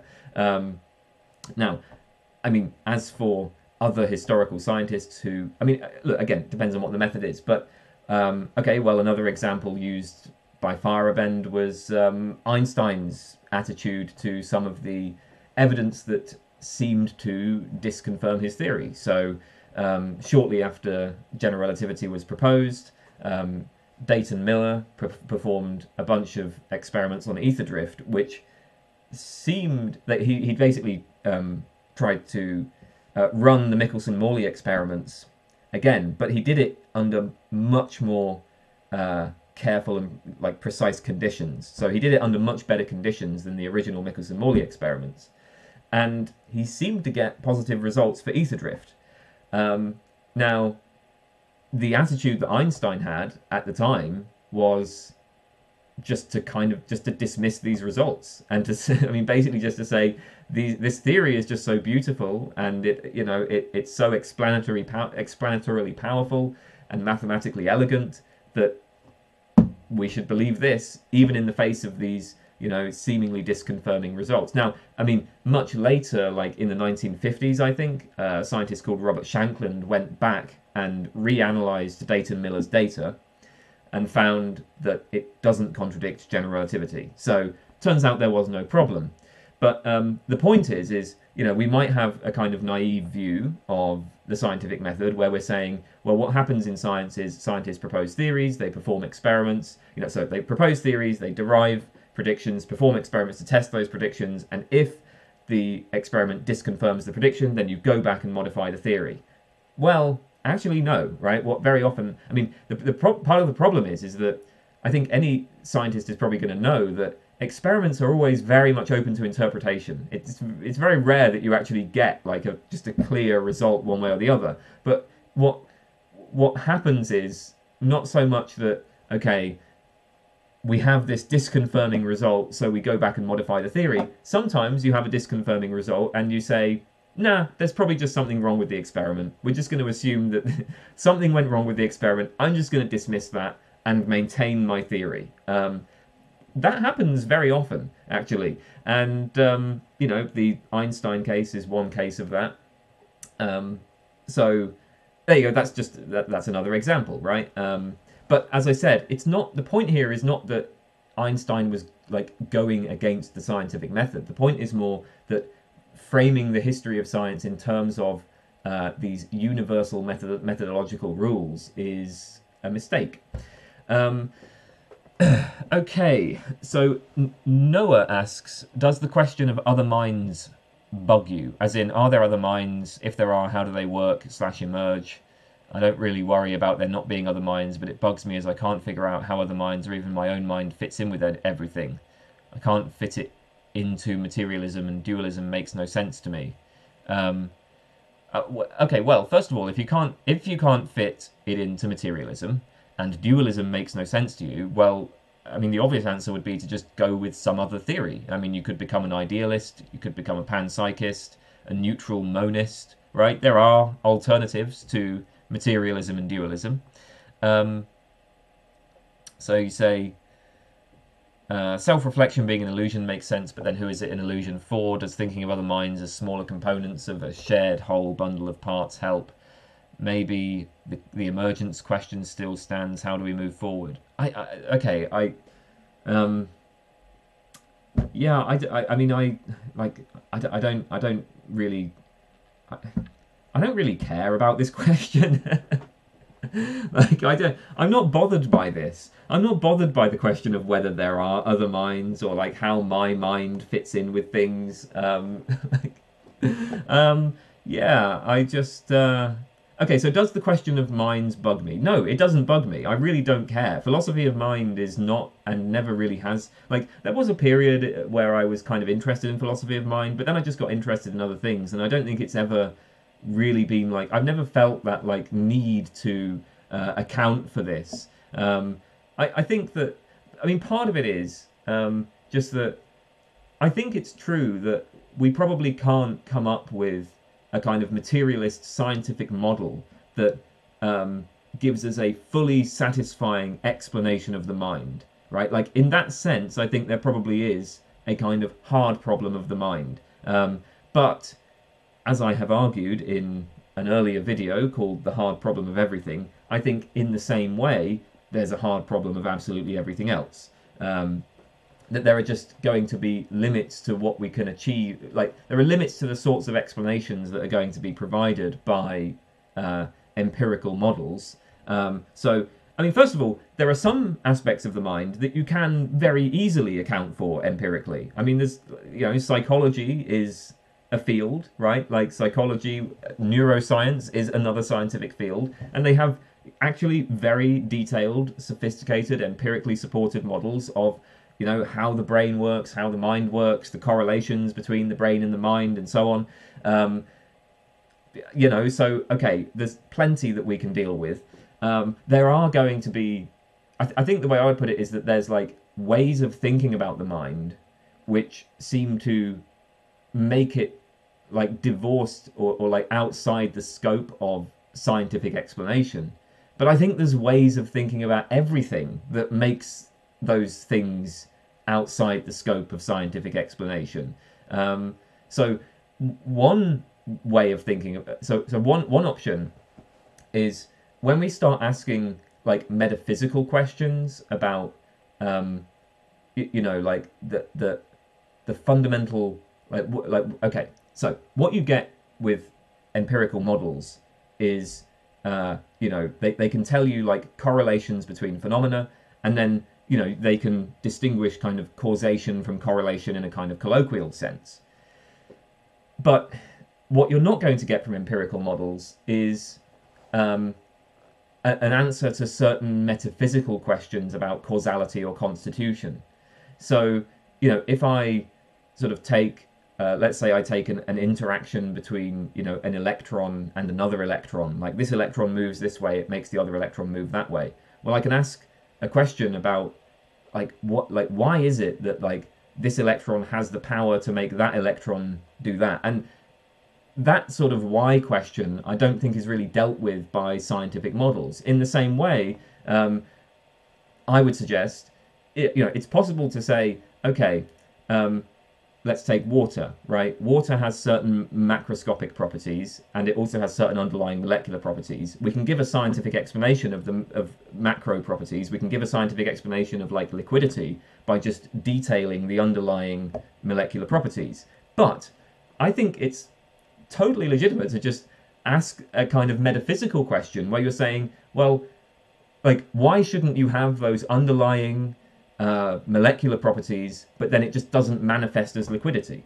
In the same way, that's kind of the hard problem of consciousness, right? Like, why shouldn't you have these brain states, but then it just doesn't manifest as consciousness? To me, those seem equivalent. So, that kind of metaphysical puzzlement is not really going to be addressed by scientific explanation.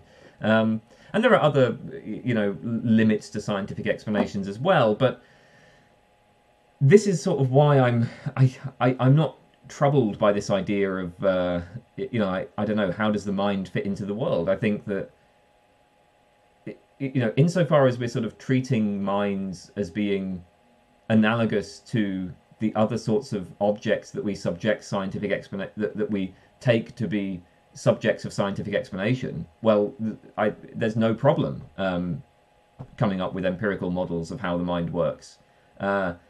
If we start asking these like deeper metaphysical questions about, well, how exactly does the causal link work? How does this constitution relation work? Then yeah, science isn't going to address that, but it doesn't address that for anything. So that's basically my view. Okay, not yet. Does reading fiction make you smarter, or is it like watching movies and playing video games? What's wrong with watching movies and playing video games? Why shouldn't that make you smarter? You can engage with movies and video games in intelligent ways, right? Like you can think about movies and video games, and you can critically analyze them just as much as you do with fiction. And similarly with fiction, right? You can critically analyze it, or you can just, read entertaining trash, right? I don't see any relevant difference here. Nicked0, are you aware of any of the following? Mark Fisher, Vivek Chibber, Richard Wolff, opinions on them. So I've never heard of Vivek Chibber. Richard Wolff, do I know Richard Wolff? Richard Wolff. I want to say Richard Wolff. I might be getting the wrong person here, but I feel like he has defended a kind of philosophical anarchism from a Kantian point of view. I don't like Kantianism, so I probably wouldn't agree with much of what he says, even though I probably have a lot of sympathy for his conclusions. Was that Richard Wolff? I feel like that was Richard. I could be mixing that up with somebody else.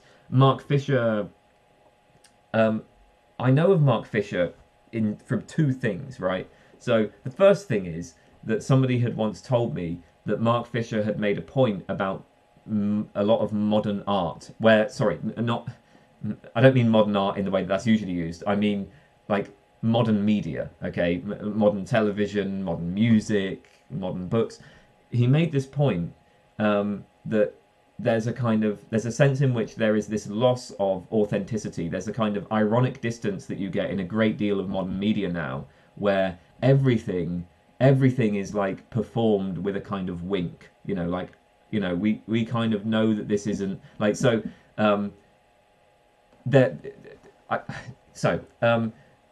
You know, I can't explain this shit. Why am I even trying? I don't know Mark Fisher.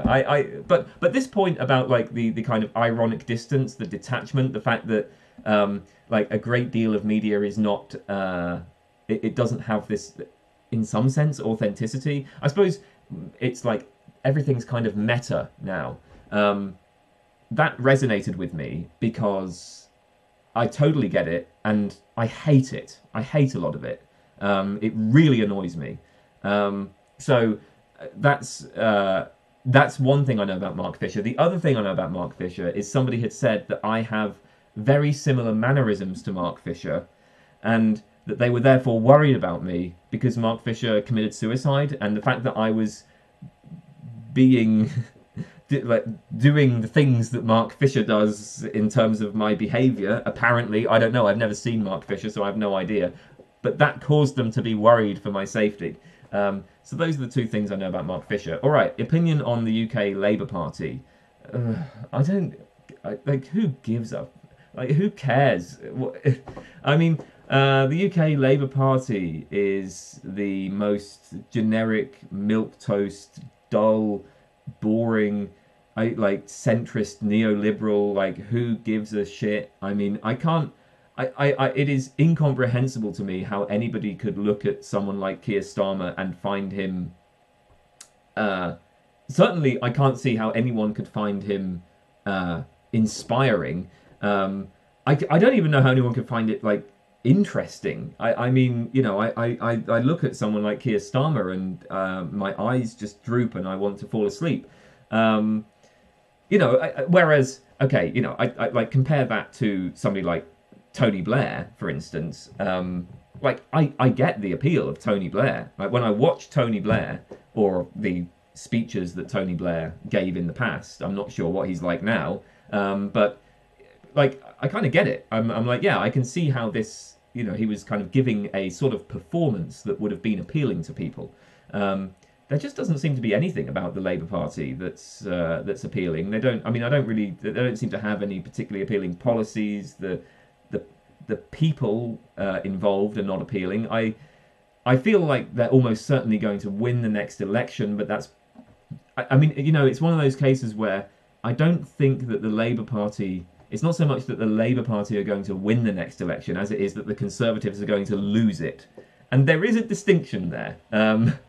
Like, I think the Conservatives have lost the next election, and so Labour are going to end up in office, but they're not going to end up in office through winning anything, really. It's kind of a shame that we didn't have, like, Corbyn in now, right? Because it would have been interesting to see how that would have worked. Like, I feel like, given the fact that the Tories have completely imploded, like, now's the time to do something wild and radical. Like, now's the opportunity. Not that I really give a shit. I mean, I don't follow this very closely. I think that having Labour in power would probably make my life a bit better. So I do usually vote. Against the Tories, at least. I would prefer a Labour government, but that really is entirely it's just a matter of self-interest. It seems to me that it probably makes things easier for me having Labour in. What's your take on reform or revolution in a Marxist sense? I don't know. do I have a take on this? Okay, let me just go through the other questions, because I think I can answer these all at once. Are you involved in local politics? What policies would you like to see implemented? Would you consider yourself class conscious? So, reform or revolution? Local politics. What policies would I like to see implemented? I don't care. I don't follow it at all. I actually don't care, right? I mean, I kind of wish I did care, but I can't claim to care. Here's the thing, right? I do have political views, and I suppose in some sense I probably would consider myself class conscious. I certainly think that thinking of things in terms of class interest is very, very useful, right? Like, the interests of, like, their interests are not my interests, okay? That's a very helpful way of framing things. But at the end of the day, I don't really know anything about politics. I don't know anything about economics, and I am not actually involved practically in any way with anything. I'm not going out and going on strike, partly because I'm not even employed. I mean, maybe I would if my employment situation were different, but I'm not. I'm not going out and going into protests. I sit at home in my room and I read philosophy, and I will sometimes read, like, I engage more with, if I'm engaging with political philosophy at all, I'll be engaging with, like, ideal theory. But these kinds of applied questions about, like, well, what should we do next? I really couldn't care less. When it comes to the question of reform or revolution, I mean, I think that the context. So I think the context where, like, here's the thing: my life is pretty good right now. Like, everything's going okay. So I'm not inclined to favour, like, radically changing things. Sorry. Where I might be pushed towards favouring radical change is if it turns out that things like, climate change, ocean acidification, resource depletion, I mean, who knows how bad those problems really are? Like, maybe those problems are worse than we think, and maybe that would require revolutionary change. But really, like, if you want to, like, prompt me to, like, actually get involved in some sort of revolution, there's going to have to be something very bad with my life. And there just isn't. There just isn't. It's fine. So I'm not going to do anything. And I mean, you can say that that's selfish, and you can say that I'm a prick, but that's the way it is. Okay, Omar Saleh. Have you read Robert Brandom, John McDowell, and the Pittsburgh School generally? What do you think of their approach to philosophy? No, not really. I don't know them well enough to say anything illuminating about them. How can a pragmatist be a scientific realist as well? I've heard of pragmatists like Sellers and maybe Quine described as scientific realists. If you're a pragmatist, how can you be committed to the existence of theoretical entities beyond thinking of them as a tool for prediction?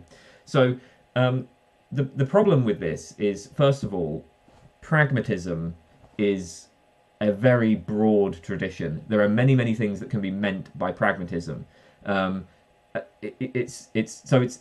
I mean, defining what pragmatism is like trying to, nail down smoke. It's very tough. And I mean, I suppose that's the case with philosophical positions in general. There's always going to be debates about what exactly these positions are, but it's just, I think with pragmatism, it's just much harder than usual. That tradition is, like, split off in so many different ways.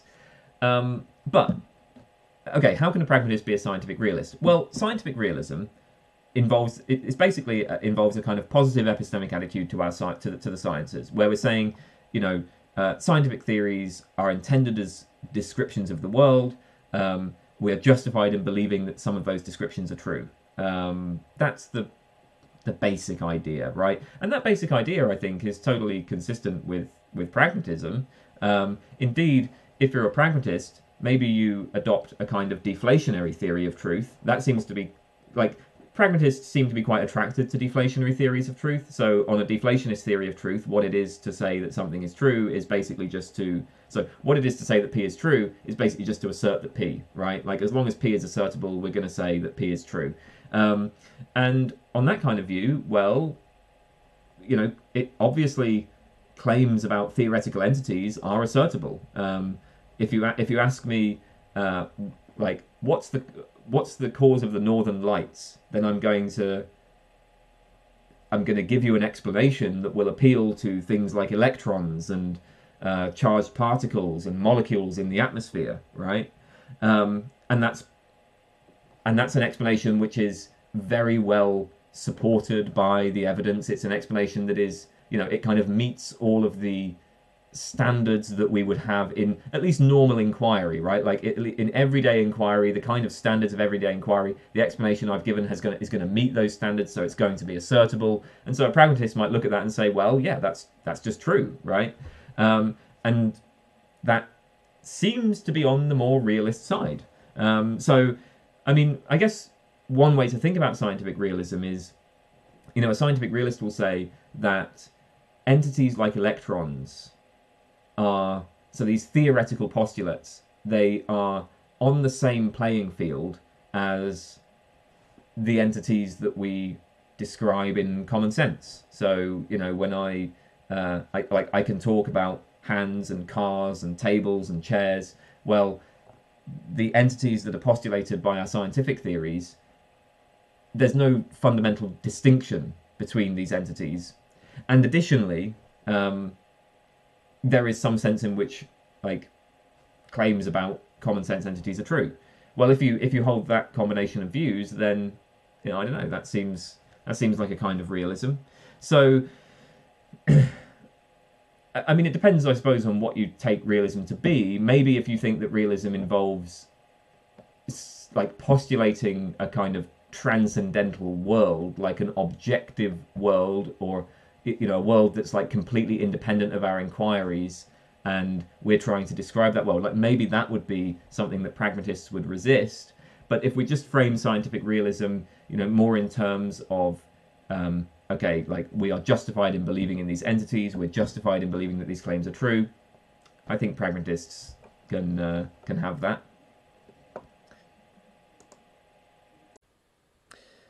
Okay, so one asks, are you familiar with quantum mechanics? Which interpretation of it do you prefer and why?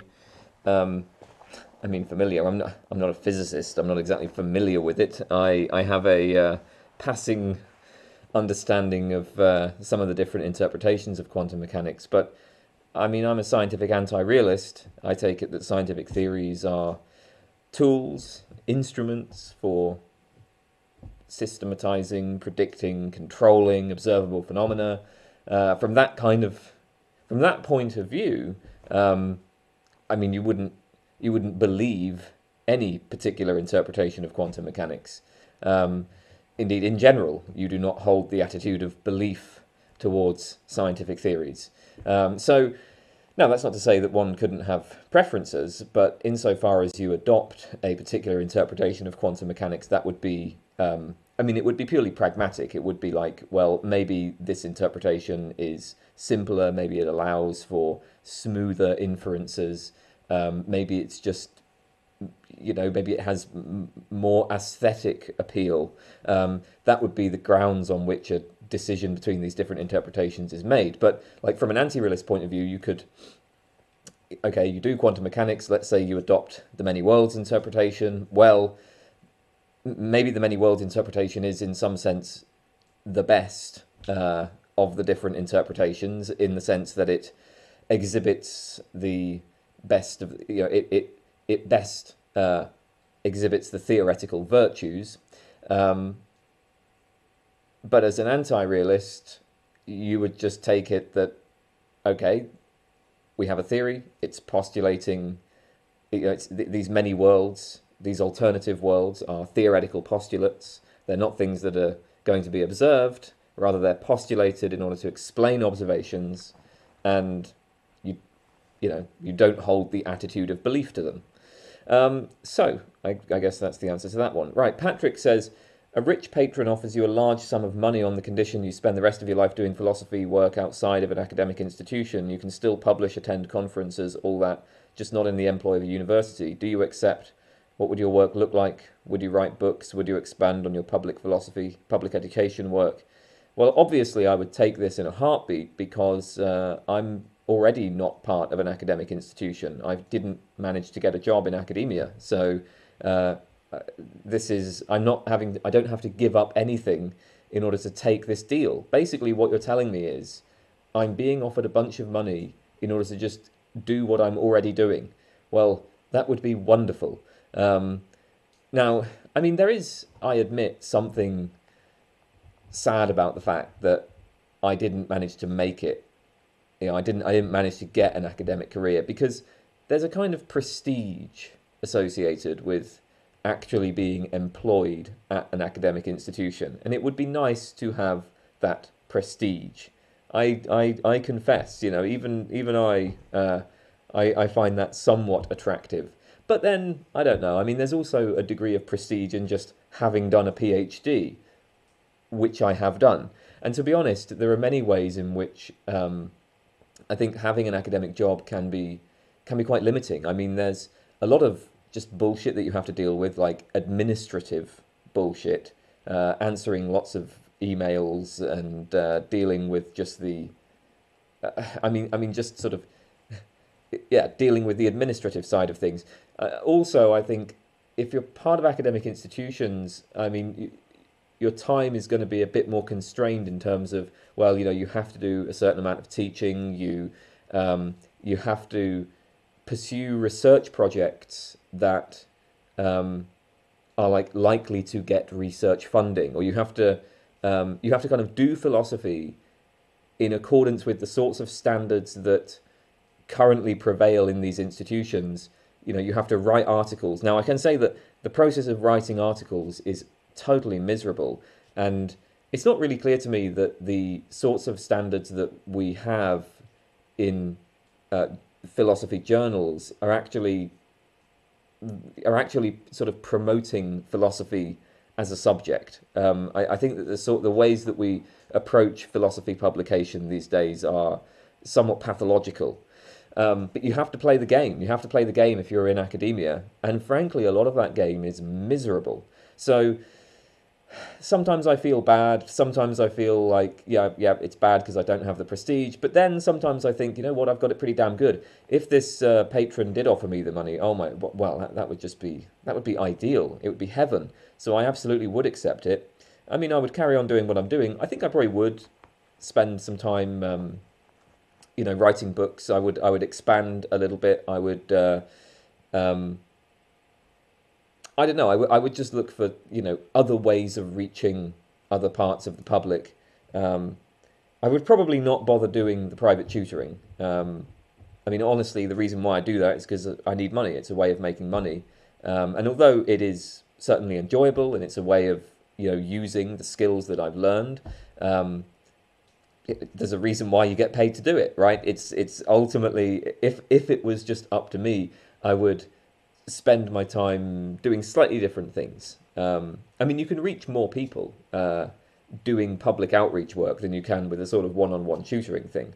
Okay then, so yeah, I'd probably stop doing that, but otherwise I'd kind of carry on with what I'm doing. Maybe a few other things. Paulie99 asks, has the Industrial Revolution and its consequences been a disaster for the human race? I guess this is in reference to Ted Kaczynski.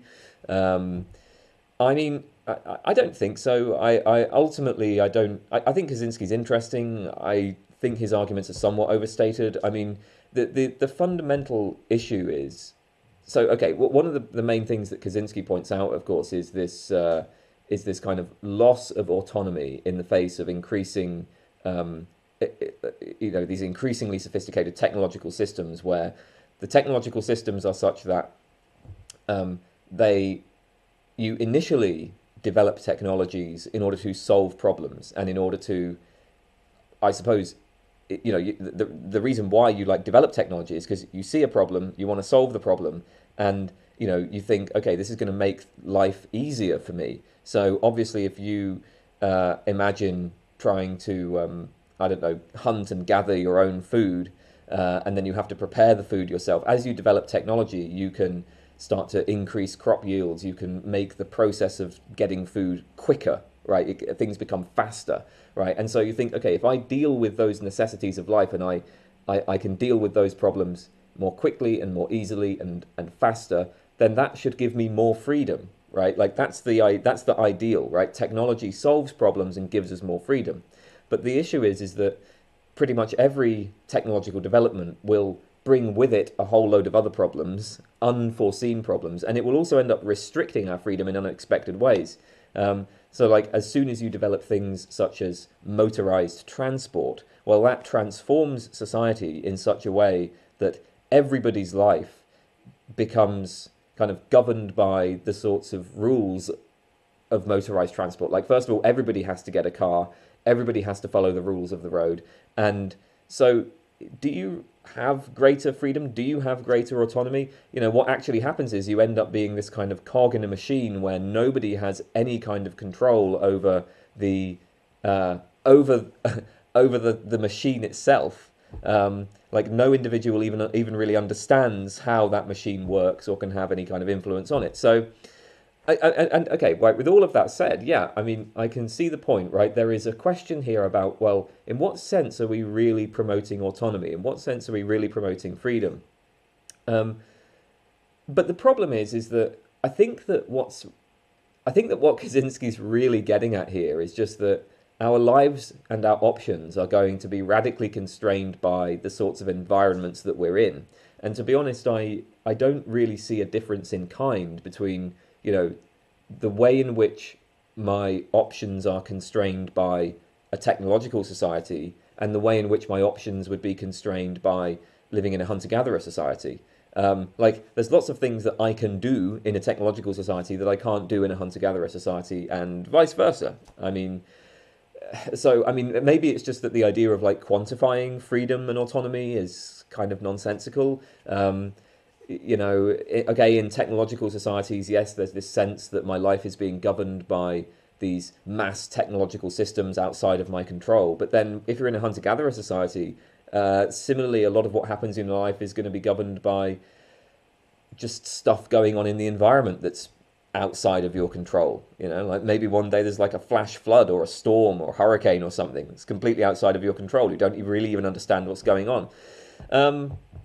So anyway, yeah, I like Kaczynski's work. I mean, at least the philosophical claims that he's making. I don't like the practical things he did, but there are interesting points there. Ultimately, I think it's overstated, but I'm not, you know, I'm not like pro technology. I think it's very unclear whether the development of a technological society is actually going to turn out to be a good thing.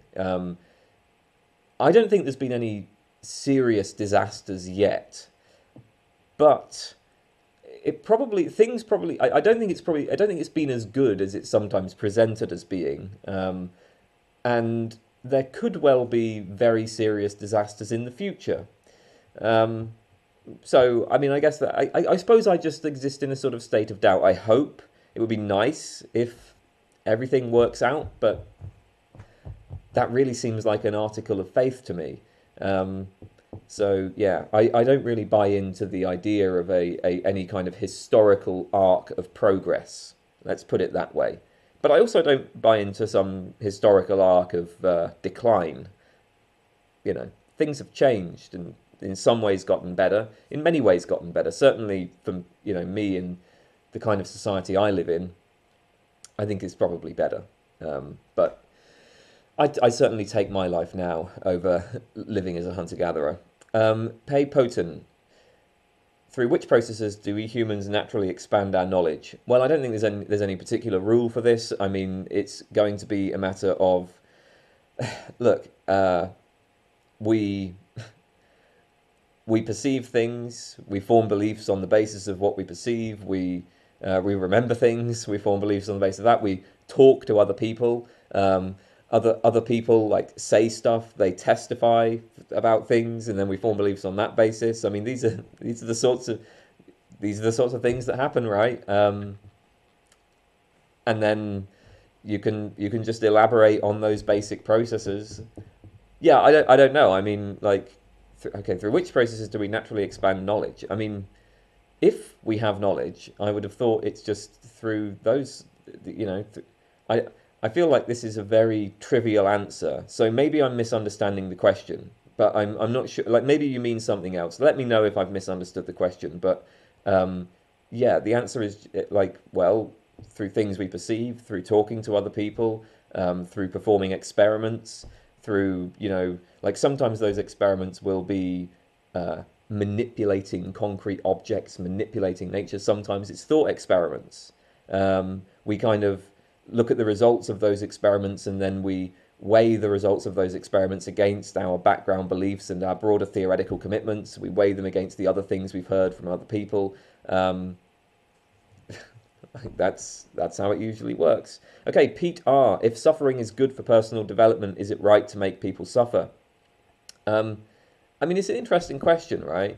Because it's plausible, I think very plausible, that some sort of suffering could have positive consequences for a person's life.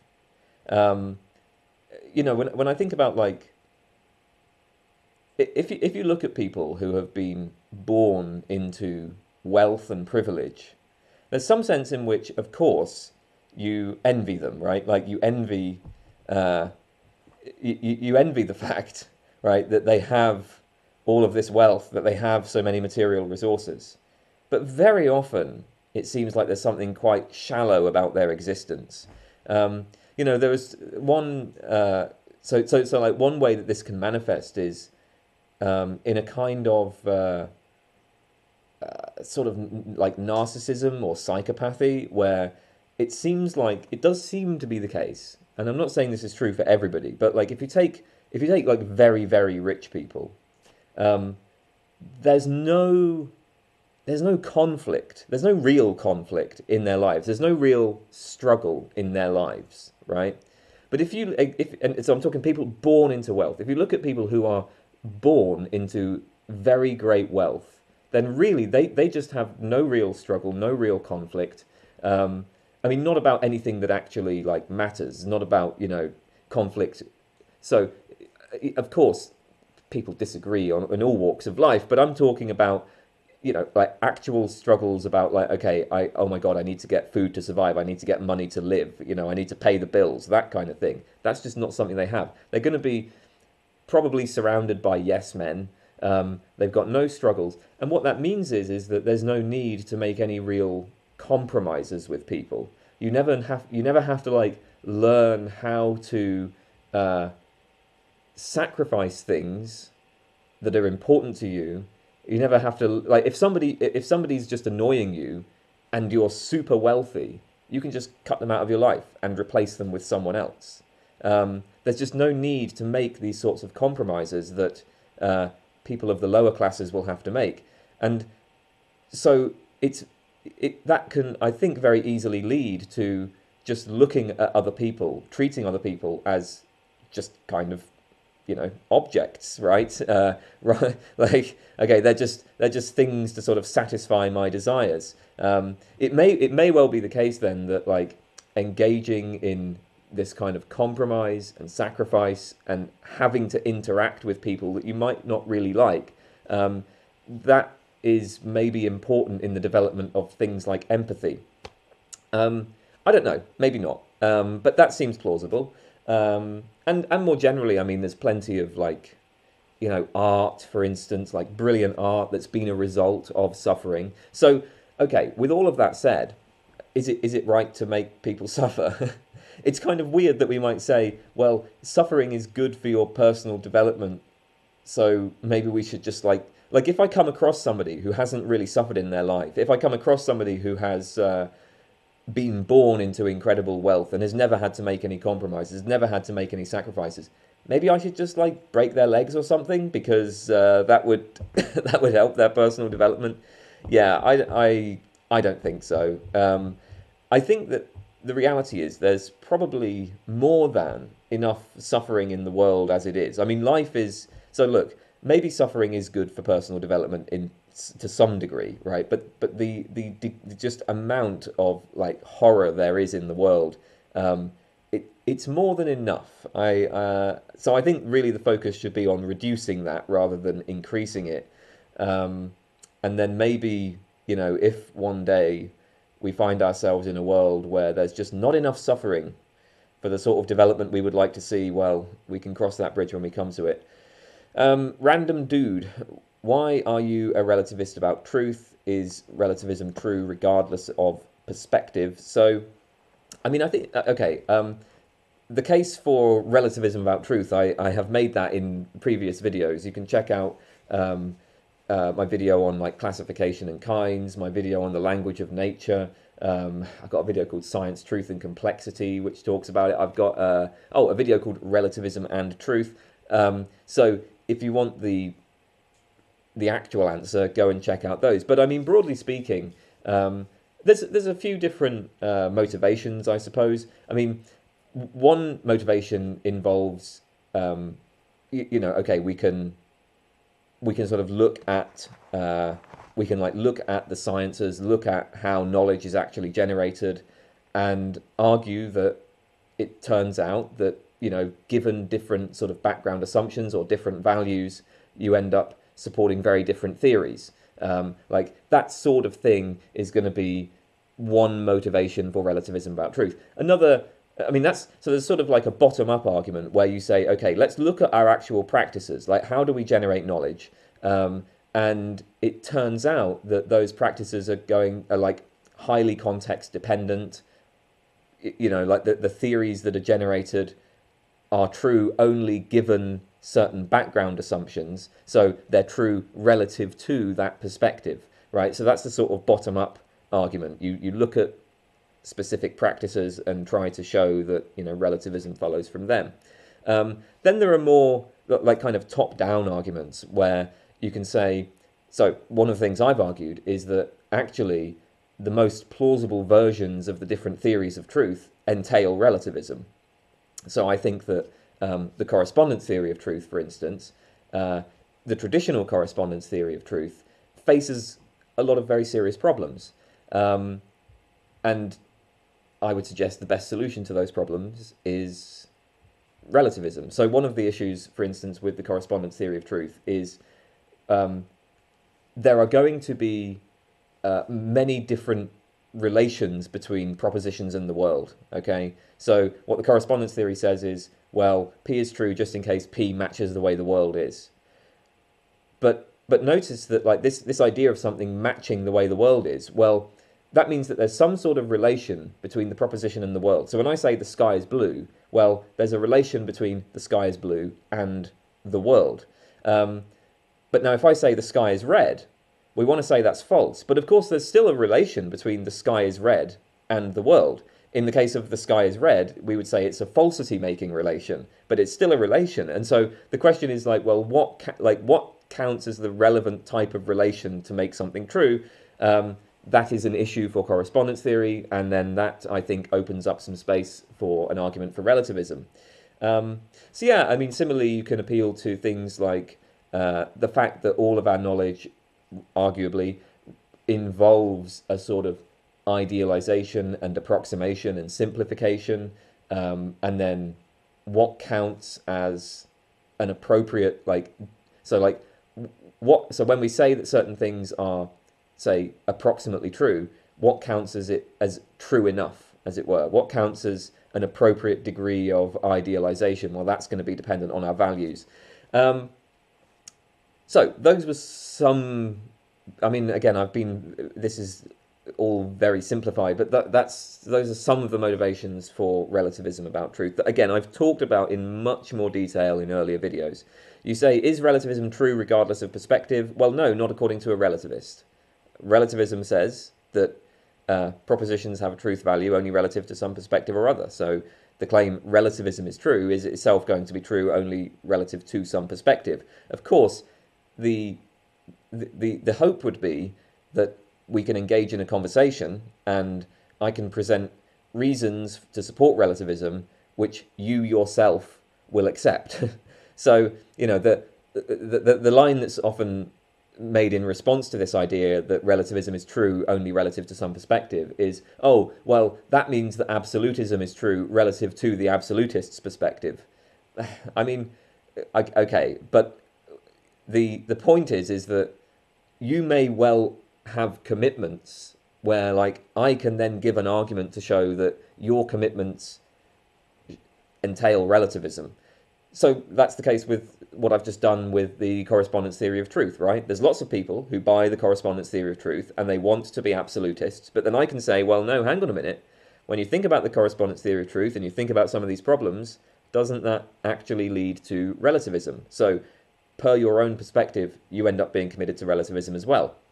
Okay, why do you reject inference to the best explanation? Well, I think that, again, this is again something I've talked about in much more detail in other videos. I mean, there's okay, two big problems. First of all, there's the so-called problem of the bad lot. So let's assume that inference to the best explanation is truth tracking in the sense that if you have a set of explanations and the true explanation is among those explanations, let's assume that if you apply this method of inference to the best explanation, this will successfully reliably select the true explanation most of the time. Okay, just to grant that for the sake of argument. Well, the problem is, why should we think that the true explanation is among the explanations that we have considered? I mean, nothing in the procedure of inference to the best explanation itself is going to ensure that. You could just have a bunch of really shoddy explanations and then inference to the best explanation. Well, it takes you to the best one, but it's not going to take you to the true one because you don't have the true explanation among the explanations that you are considering.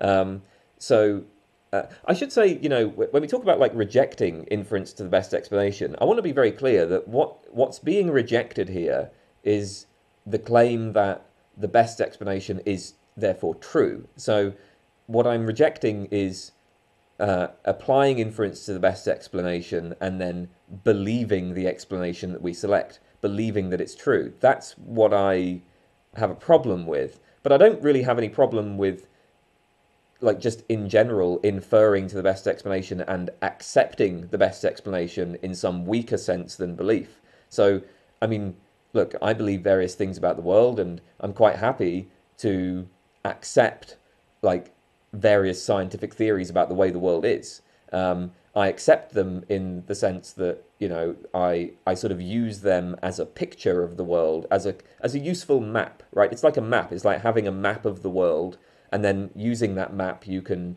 make various predictions, you can do various things, it can guide you in various ways. In that sense, inference to the best explanation is totally fine. So, but anyway, I mean, so what we're saying, what we object to, is believing that it's true. Okay, so that's one point. I mean, the other point is just I don't think that inference to the best explanation is actually truth tracking. So even if you do have the true explanation among the set of explanations, what we do when we perform an inference to the best explanation is that we are weighing the various theories against our theoretical. We're judging them against theoretical virtues. So this would be things like simplicity, explanatory scope, consistency, etc. Right? Different philosophers will give different lists of what these theoretical virtues are. But I think that there are pretty compelling arguments that the virtues that we used in judging these theories are not actually truth conducive. There's no reason to think that simplicity, in the sense that simplicity is meant in these contexts of more sophisticated inquiry, there's no reason to think that that's truth conducive. So yeah, that's basically the reason.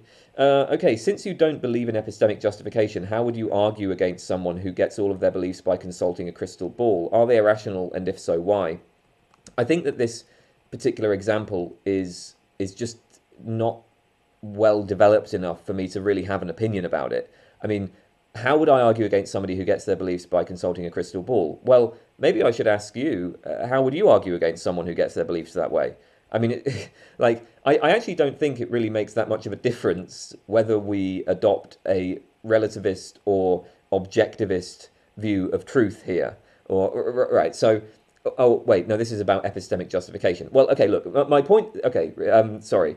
So I don't think it's going to make much difference whether we are, realists or anti-realists about epistemic justification here.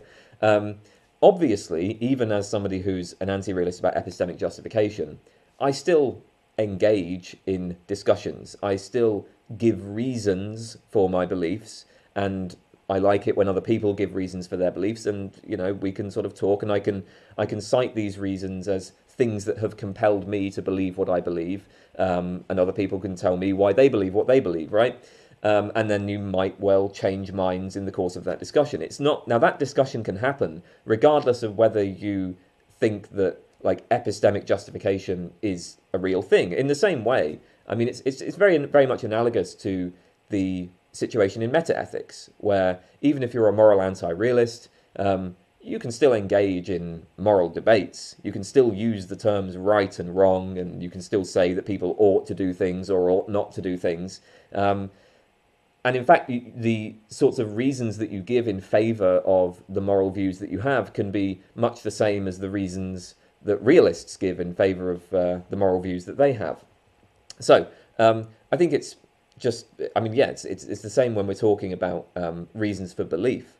I have various reasons for believing the things I do. Now, if I was talking to somebody who gets their beliefs by consulting a crystal ball, well, okay, I need to know more about this scenario. So are we talking about somebody who is kind of otherwise part of a kind of Western scientific background? Like, so, is this somebody who has the same sort of educational history that I did? Did they like grow up in the UK and they were, taught the contemporary scientific worldview? If I'm talking to someone like that, then, okay, there are arguments one can make, right? You can appeal to the accepted physical theories, whatever. You can make those sorts of arguments. I mean, I suppose actually the first step would just be to ask them, well, like, why do you trust the crystal ball? If they don't trust it, then there would be a question about, okay, well, why are you forming your beliefs that way, whatever.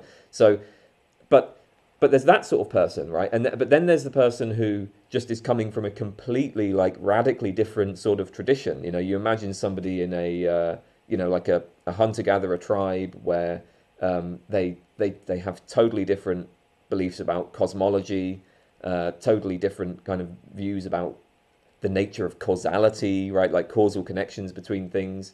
I mean, the way that you argue against these people would be very different, right? If your aim was to convince them to stop relying on the crystal ball, the way that you do that is going to be very different. And I think that's going to be the case regardless of whether you believe in epistemic justification or not. When it comes to these sorts of first order inquiries, you can approach them in pretty much the same way, regardless of whether you believe in epistemic justification. So that would be what I would say to that. Rug Merchant asks, thoughts on occasionalism?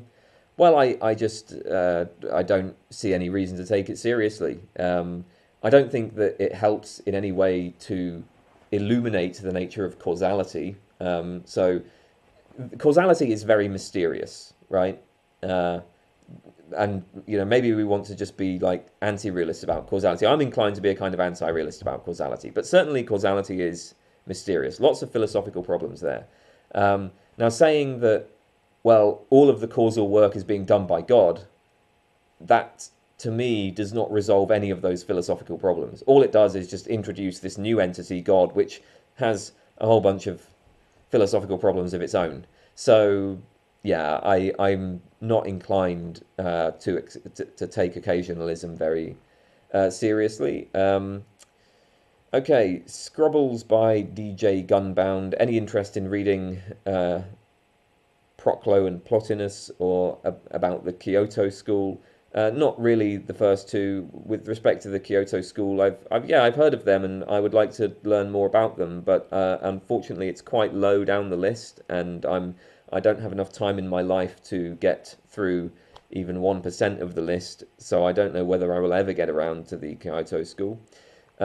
Semi Mojo, what's your favourite book in the bookshelf behind you? SJSU Philosopher, what's the most logical explanation for the fact that there is no US stamp, US coin, or US currency with either Neil Armstrong's name or Neil Armstrong's face on it? I think it's that going to the moon was a total waste of time, and uh, and the US lost the space race, right? Like the Soviet Union blew you guys out of the water when it came to the space race in general, right? But the thing is what you did this kind of clever little move where it was like, well, actually what counts as winning the space race is getting to the moon, right? Now, of course, getting to like sending a person to the moon it's not particularly impressive. It doesn't give us any new information. It's purely superficial, right? Like it's just performance, okay? That's all it is. Sending somebody to the moon is just a piece of performance. It's not actually interesting. It's not advancing science in any particularly interesting ways, So, and when you look at the space race in general, okay, when you look at like, okay, well, who got like the first person in space, the first animals in space, who sent the first satellites up, who was, the first to study Venus, etc., right? If you look at the list of things that happened and when they happened, I mean, the Soviet Union was just winning the whole way. But then, the US sent somebody to the moon. And so it's like everybody decides that counts as you're the real winners because you sent somebody to the moon. No, it's not impressive. And you didn't win the space race. The Soviet Union did. So I think what's going on here is that you, as a country, are collectively aware of this. You don't admit it openly to yourselves, but you are aware that you got crushed by the Soviet Union.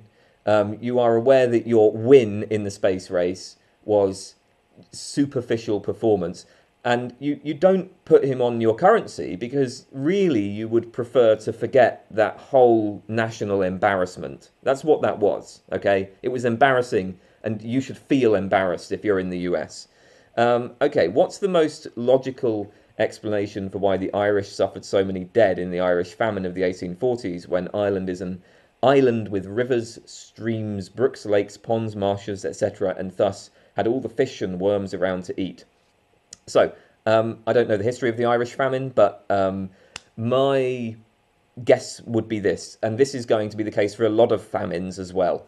Number one, as civilizations grow, as human societies shift from hunter-gatherer life to agricultural life, what happens is that the food yield increases, so the population expands.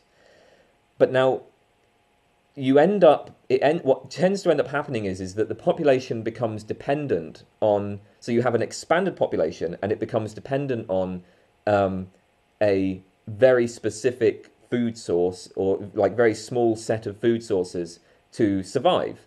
So what that means is that if those systems break down, if the civilization breaks down, or if there are droughts or something, so that you can't farm anymore, there just won't be enough food available in that area to sustain the population of that size. I mean, just consider wherever you live. I don't know where you live, but I mean, I don't live in a city. I live in a village.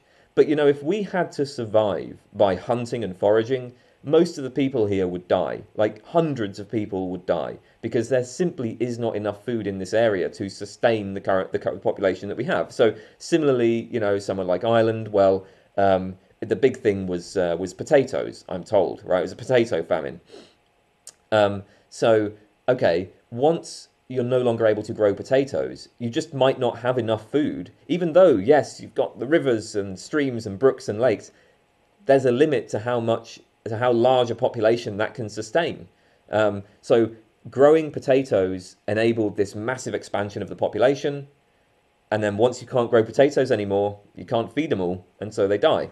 The other thing is that when you have the growth of civilization, you get increasing specialization, and people become specialized in the sorts of techniques and technologies that are associated with that civilization. So, and very often, I mean, if you're like, if you're living in, as like a peasant, or as you're sort of living at a subsistence level, you're probably not going to have time in your life to learn lots of other things. So what tends to happen is that you lose the skills and the methods that would have supported previous ways of life. So as human beings shift from the hunter-gatherer life to the agricultural life, you just lose those skills that would have supported hunter-gatherer life. So there may well have, even if there was enough food available to support the population, people probably didn't know how to fish and hunt and forage and so on effectively, because I'm assuming that people in Ireland at that time were mostly farmers. It's a very different set of skills. So, yeah, I mean, at the time in Ireland, people would have been dependent on a single crop, potatoes. Without potatoes, there's not enough food to sustain the population. And even if there was enough food out there, they lacked the skills to acquire it. That would be my guess. And I would guess that this is also going to explain a lot of other famines as well. Of course, I'm aware that this is just completely ignoring the social, political circumstances. But I don't know anything about that. So, no comment. What's the most logical explanation for why the Donner Party resorted to cannibalism when there were so many fish in the lake nearby, now named Donner Lake? From what I've read of the whole thing about the Donner Party, they seem to just be a bunch of idiots. They seem to be really profoundly stupid. And so I think that that's sometimes a reasonable explanation, right? Like, sometimes the best explanation for why people died or why they resorted to things like cannibalism is just, oh, actually they were just idiots. And I remember reading a little bit about the Donner Party and thinking, wow, these people seem like idiots. So, yeah. Scoob asks, favourite thought experiment? That is an interesting question. What have we got, man? We got the trolley problem, we've got the Chinese room, we've got Mary's room, we've got the twin earth. Oh, God, not the twin earth. We got Chalmers, zombies. I don't know. The experience machine, right? Like, these are some. I'm just thinking of what thought experiments there are. I should do like a thought experiment tier list. That would be fun, wouldn't it? That would be a fun video. But off the top of my head, I really don't know. I mean, I'm kind of inclined to say Newcomb's problem just because I find it like actually really fun. I find I like how people have, really strong opinions about Newcomb's problem, but the opinions are always like split 50-50. Everybody thinks it's just obvious what should be. This is the thing, like, as Nozick said about it, everybody who encounters the problem thinks it is perfectly clear and obvious what should be done, but they split 50-50, and each half just thinks that the other half is being completely crazy and irrational. I like that. It's a fun problem to talk about. But I mean, I don't know if, like, because I don't really buy into a lot of the underlying assumptions of decision theory, like, a lot of people use Newcomb's problem as like a tool for exploring decision theory, and I'm not really interested in it for that purpose. So I don't know. I mean, maybe the trolley problem, because there's so many different variations of the trolley problem, and it's just fun. I mean, I have that video on absurd trolley problems, but like, actually, it really is just fun to talk about. And you know what? It probably is a good tool for, revealing our underlying moral principles, or at least our moral intuitions. I mean, it is a good tool for probing that. So maybe that one. Any thoughts on necessitarianism? Just came across the grounding argument, which raises the puzzle of what contingency could be grounded in. Necessary or contingent metaphysical facts. If necessary facts, how does that work? If contingent facts looks like an infinite regress, neither option seems like a good one. So yeah, I take it that if the contingency is grounded in necessary facts, then we seem to have. It seems kind of weird. Like, if you're explaining contingency by appealing to necessary facts, then it looks like they're not going to be like, either you haven't given a complete explanation, or if you have given a complete explanation, those contingent facts are not going to be contingent anymore because they're just going to follow from the necessary facts, right? Like, that's the issue with that one. But then if you say, well, the contingent facts are grounded in other contingent facts, then that just is this infinite regress that goes back forever. But here's the thing. I just don't see the problem with that kind of infinite regress. Seems fine to me. So I wouldn't favour that kind of argument for necessitarianism. So I wonder, there's this grounding argument that raises the puzzle of what contingency could be grounded in. But isn't there going to be a similar argument about, well, what is the necessity grounded in? Like what grounds the necessity? That seems like a perfectly reasonable question. I mean, so okay, there are some contingent facts and there are some necessary facts, and in general, I can ask, well, like when I'm facing a contingent fact, like the sky is blue, okay, that's contingent. I can ask what grounds that fact. But then if we're talking about necessary facts, so like it's necessary, like the fact that it's necessary that like if I have 24 strawberries, I can't. If I have 25 strawberries, I can't divide those strawberries equally among two people, at least without cutting a strawberry. So that's a necessary fact, but I can simply say what grounds that necessary fact. So there can still be questions about what's grounding necessary facts, and then that means that this problem that you have noted is going to arise there, because you either say that the necessary facts are grounded in contingent facts, which would be kind of hilarious, or you say the necessary facts are grounded in necessary facts, but then you're off on an infinite regress. Okay, so Sig. Seeing as you're in a field of extremely active thinking and mental taxation, how do you keep up and dissect many of the works you go into? Well, the answer is I don't. I'm not able to read even 1% of what I want to read. I'm not able to read most of what I should read. And I really do mean that, because when I was doing my degree and my master's and my PhD, I didn't read most, like, I would read, like, maybe, 20% of what I was supposed to read. Like, I didn't have time to read it all. Even when I was teaching the material, I would maybe read, I don't know, 40% of it. Like stuff that I was teaching, I didn't read it all. Okay, and what I'm saying here is true for everybody. I mean, maybe they won't all admit it, but I think it's true for all of them. You can't keep up with it.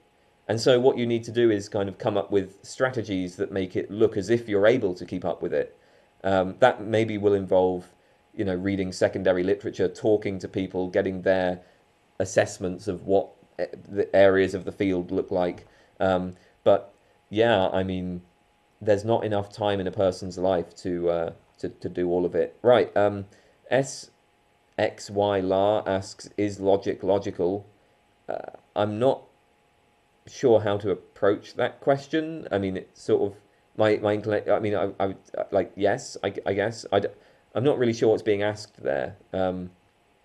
Is logic itself logical? I mean, logic is like it's just logic. Like, I mean, if I'm doing some formal logic, and then you're like, well, is that logical? I mean, yeah, that's formal logic. There you go. I don't know how to approach this question. Sorry. Maybe you could clarify what you have in mind, and I could answer in the comments. But yeah. All right. Tanishku Saini, what do you do in your free time? Well, I listen to music. I watch stuff. I watch things on YouTube. I watch Doctor Who. I'm a big fan of the early Doctor Who's, Doctor Who from 1963 to 1989. I mean, the modern series is fun, but I don't really care about it. So yeah, I watch Doctor Who. I watch Star Trek: The Next Generation and Deep Space Nine in particular. I like those. So I'll watch some TV shows. I might occasionally watch movies. I don't watch a lot of movies anymore. I sometimes do exercise. I eat. I have a fairly boring life, to be honest. I talk to people, the people that I know and love. I will sometimes have conversations with them. But yeah, my life is pretty dull. So most of the time I just spend it in my room listening to music or watching things or talking to people. And that's it. Tio asks, how much do you bench? I don't bench. I think you're referring to lifting things, which I don't do. The Wib. What is your opinion on alethic pluralism and quietist, non-reductive normative realism similar to that proposed by Scanlon and Parfit? I really want to do a video on this kind of quietist realism. I keep meaning to do it, but there's just other things that get in the way. Sometimes it's called relaxed realism. Sometimes it's called non-realist cognitivism. I think that was the terminology that Parfit preferred.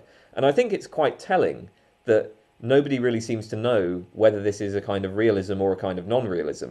So the big problem I have with this sort of relaxed realism or quietist realism is, how is this not just anti-realism? So the claim is that moral judgments express beliefs, but there are no moral properties, and there's nothing in the world that makes moral judgments true, right? Like, that's the big thing for Parfit. Okay, moral truths do not reduce to natural facts, and moreover, there are no objective non-natural moral properties. Okay, so there are these non-natural truths, but there's nothing in the world that makes them true. So okay, yeah, we express beliefs, but there's no moral properties, nothing in the world that makes them true. But here's the rub: nevertheless, some moral claims are true.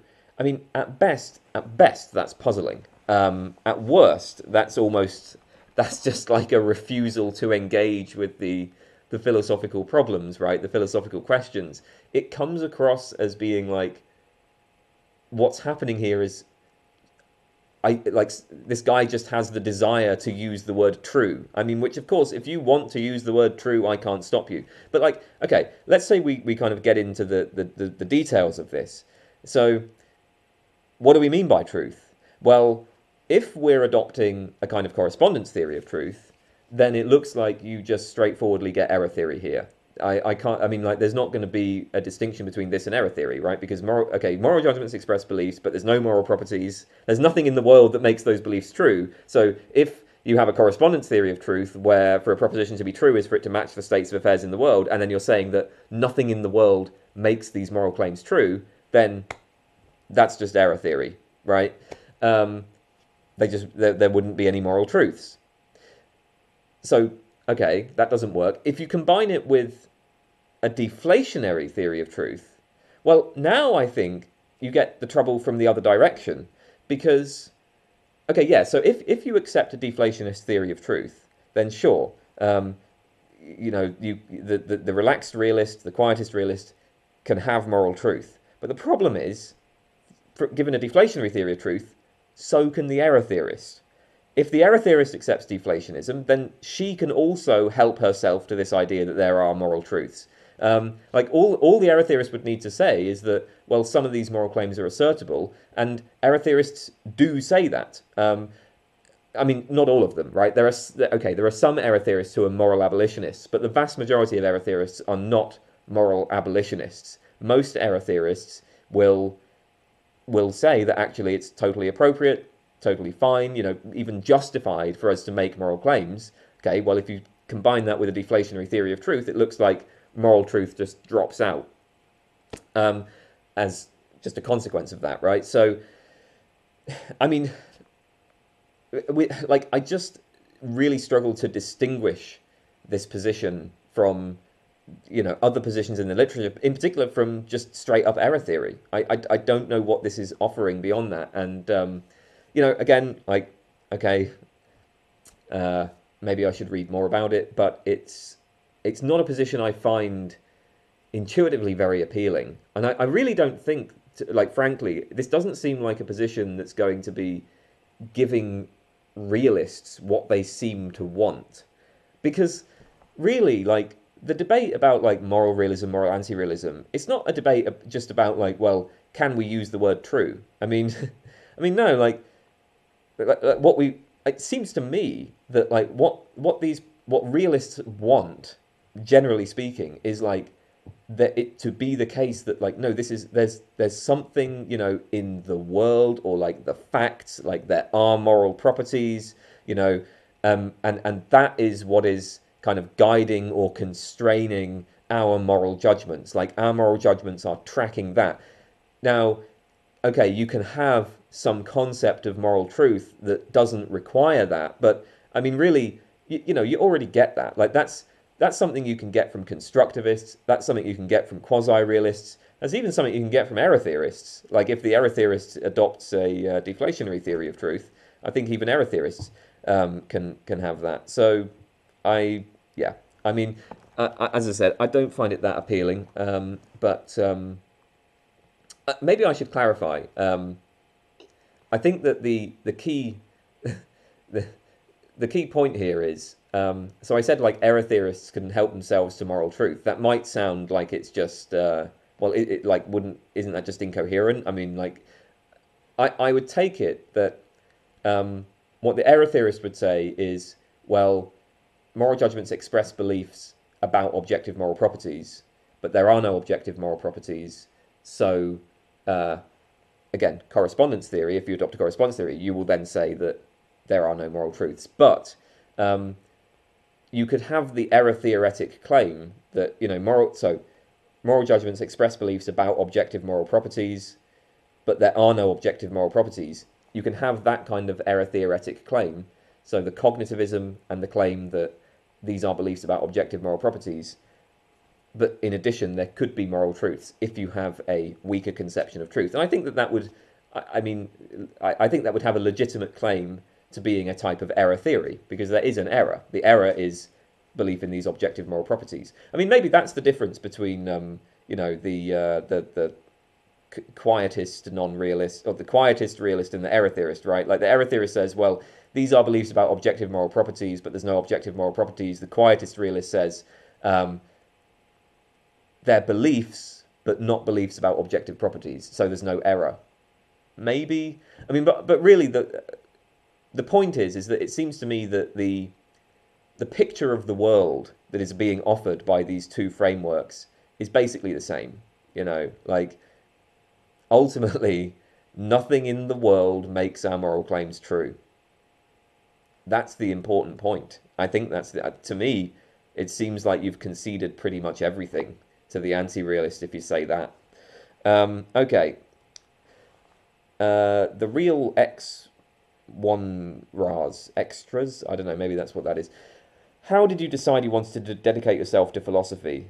It happened by accident. Yeah, just accident. It wasn't really a decision. It was just I didn't know what to do with my life. When I was nearing the end of my time in school, I had to make a decision about what to do, and I didn't really want to get an actual job, so I thought, well, yeah, makes sense to go to university. And the question is, what do I do at university? And, well, philosophy seemed the most appealing. That was basically how it happened. So it was kind of accidental. I wasn't somebody who was, like, deeply into philosophy when I was a teenager, although I was interested in it. I did read philosophy as a teenager, but I read lots of other things as well. Like I think I had much broader interests when I was a teenager, and then they've kind of narrowed as I've gotten older. So maybe it was kind of an accident. I might have done something else. Who knows? Okay, the cyborg. Do you engage with Deleuze, Lacan, and philosophy aiming at making people act instead of pure rational abstract thinking, or do you keep to the structures of classical philosophy? Okay, first of all, I don't know much about Deleuze or Lacan, but I am very skeptical that they are interested in making people act. I think if that was their goal, they weren't very effective at achieving it, at the very least. Like I can't, when I think about the sort of philosophy that's aimed towards like practical action, I mean, Deleuze and Lacan are way down the list. But again, I don't really know that much about them, so maybe I'm just missing something. That is entirely possible. So, do I engage with that sort of stuff? Well, I certainly don't engage with stuff like Deleuze and Lacan. Again, I don't really know them. But I would say, look, a lot of analytic philosophy, a lot of the, I mean, I guess you're saying that. So you say the structures of classical philosophy. Well, I mean, classical philosophy. If you look at philosophy, way back in the ancient Greeks, I mean, they were very much concerned with action, with living a good life, right? Like that was central to their concerns. So, okay, become a bit more contemporary and look at analytic philosophy, the sort of philosophy I do. Yeah, it's true. I mean, a lot of it is kind of abstract, a lot of it isn't particularly practical, and I actually like that. That's the kind of philosophy that I'm the most interested in. I am militantly anti-pragmatist. I don't think that philosophy has to serve any particular practical function. I don't think it has to, teach us how to live. I don't think it has to help us solve problems. It doesn't have to do that, but it can do. And you know what? There's plenty of analytic philosophy that is concerned with that. There's philosophy, well, in ethics, in political theory, in philosophy of science. You can find plenty of philosophers who are aiming to solve practical problems. Again, it's not so much the sort of thing that I'm doing. But I do engage with it, a little bit. You will find that occasionally I upload videos on ethics and things like that, and occasionally political theory and stuff like that. So I do think about it sometimes. Have you ever considered the impossible clear distinction between philosophy and poetry, or between philosophy and any expressive art? Yeah, so this, I mean, I'm not sure entirely what you're getting at here, but one of the things that interests me is that it's very common in philosophy for there to be a kind of deferentialism to other traditions. So, I mean, these days we see that very much with the sciences, right? And it's not surprising, given the incredible progress that science has shown, and given how it has had such an enormous impact on our lives and produced all of this technology, right? Like, science is the big dog these days, and there are a lot of philosophers who think that philosophy should be kind of deferential to science. And that's going to involve, I mean, there's different ways that can manifest itself. So there's a kind of deference in terms of content, where there's this assumption that, philosophers should not propose theories that contradict the established theories of science. So we should let the content of our scientific theories guide our philosophical theorizing. And then there's deference with respect to methodology. So, many philosophers will kind of have this methodological naturalist view where they say that philosophy is continuous with the sciences. There isn't really a strict distinction, or perhaps there shouldn't really be a strict distinction between the methods used in philosophy and the methods of the sciences. So there's deference in terms of content, deference in terms of methodology. Maybe there are other types of deference as well. So we have very commonly, we see deference to science. In the past, you had deference to religion. I mean, that a great deal of philosophy in the past was constrained by the religious institutions. It was expected to defer. I think also quite common is deference to intuition or common sense. So you see that in people like G.E. Moore and the more contemporary Moreans. You see that in Michael Huemer's phenomenal conservatism.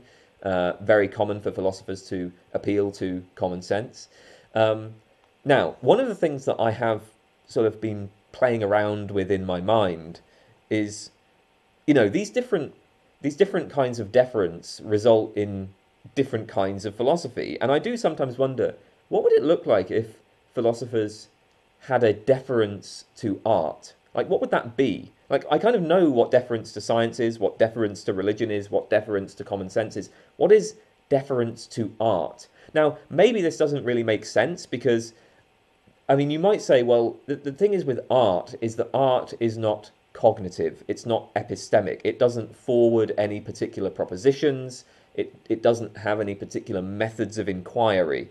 So it's possible to defer to science because science gives us a worldview, and you can defer to that worldview. But art doesn't have a worldview. Art doesn't make any claims, doesn't have any methods of inquiry, so you can't. It just doesn't even make sense to talk about deferring to it.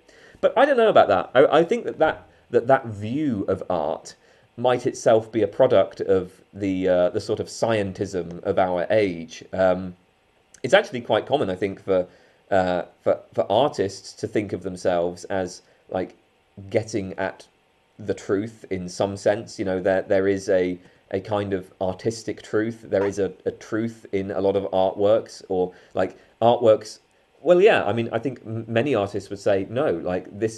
this really is cognitive in the sense that this artwork is making claims about things, and those claims are indeed, revealing things about, life, about humanity, about the world, that maybe couldn't even be revealed by the sciences. Like maybe we are, this is an alternative way of knowing. So, okay, like with that all said, then what would deference to art look like? And I am not sure. I haven't really thought about it in enough detail to have any clear answer. So there's not a lot I can say about this, but I think it's an interesting thing that I might think about it a bit more. But yeah, I have considered this question of like, well, yeah, the distinction between philosophy and art. I mean, there's a pretty clear intuitive distinction, but even given that distinction, maybe like what would it look like for philosophy to adopt more of the methods of art, or for philosophy to defer to art rather than these other traditions? Interesting question, I think. I will leave that open for now. Tobias Yoda asks, veganism, question mark. I've answered the question on veganism previously, so that might be in the previous video, but I'll put a little note in the description saying where I've answered that one. Tom Duron, do you think the more decentralized or anarchistic a society is, the less likely it is to pollute and contribute to climate change, or would more sustainable and self-sufficient societies naturally lead to egalitarianism due to the material conditions that would entail? I've no idea, so I can't say. I've never looked into it. I don't know anything about... I think that in order to have an informed opinion about this, you would need to know a hell of a lot about economics. You need to know a lot about, different social structures and so on. And then you'd need to be willing to take a bit of a risk, like a risk extrapolating that into the future and what that might look like in the future. I have no basis for doing that. So I don't know. I mean, prima facie, I don't see any particular relation between, like climate change and egalitarianism. It seems entirely, it seems to me entirely possible that you could have a, brutally authoritarian and hierarchical society that is just nevertheless really pro-environment, and like maybe like maybe that's actually the way it becomes really pro-environment. I mean, look at the Khmer Rouge, right? Like they probably that probably promoted environmental health, but like I have no idea. Okay.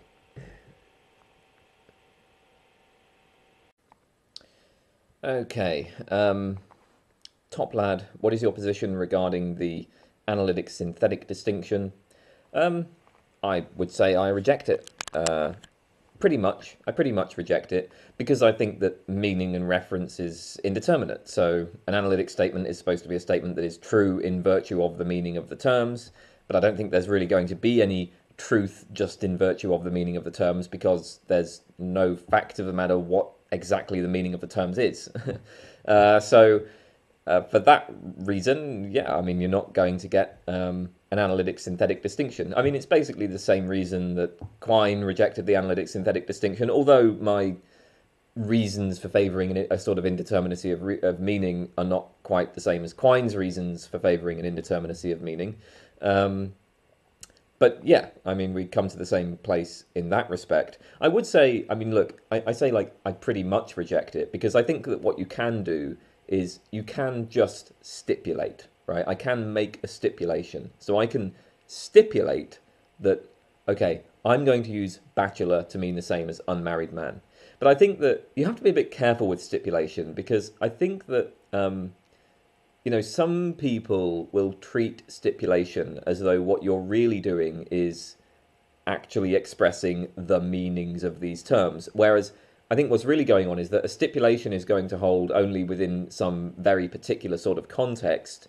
And it's really more like, it's not that you're sort of expressing some meaning that was there, rather you're just making a commitment to use terms in a certain way. So I take it that when you stipulate that bachelor means the same as unmarried man, you're basically just making a commitment to the idea that you will be willing to substitute the word bachelor for the words unmarried man and vice versa in certain relevant sets of sentences. Probably not all sets of sentences, because when it comes to opaque contexts, like Frank believes that such and such is a bachelor, or Frank said that such and such, then maybe you don't think that the substitutivity works there. But in any case, right, the point is, there's going to be, what you can do is just stipulate, in the sense that you can make a commitment to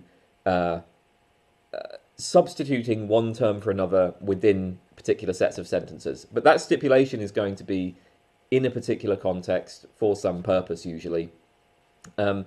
So, the context where this will come up would be, I might just stipulate that I'm using certain philosophical terms in a certain way. Like, I just say, I'm using the term anarchism to mean the view that there is no justification for the existence of a state, right?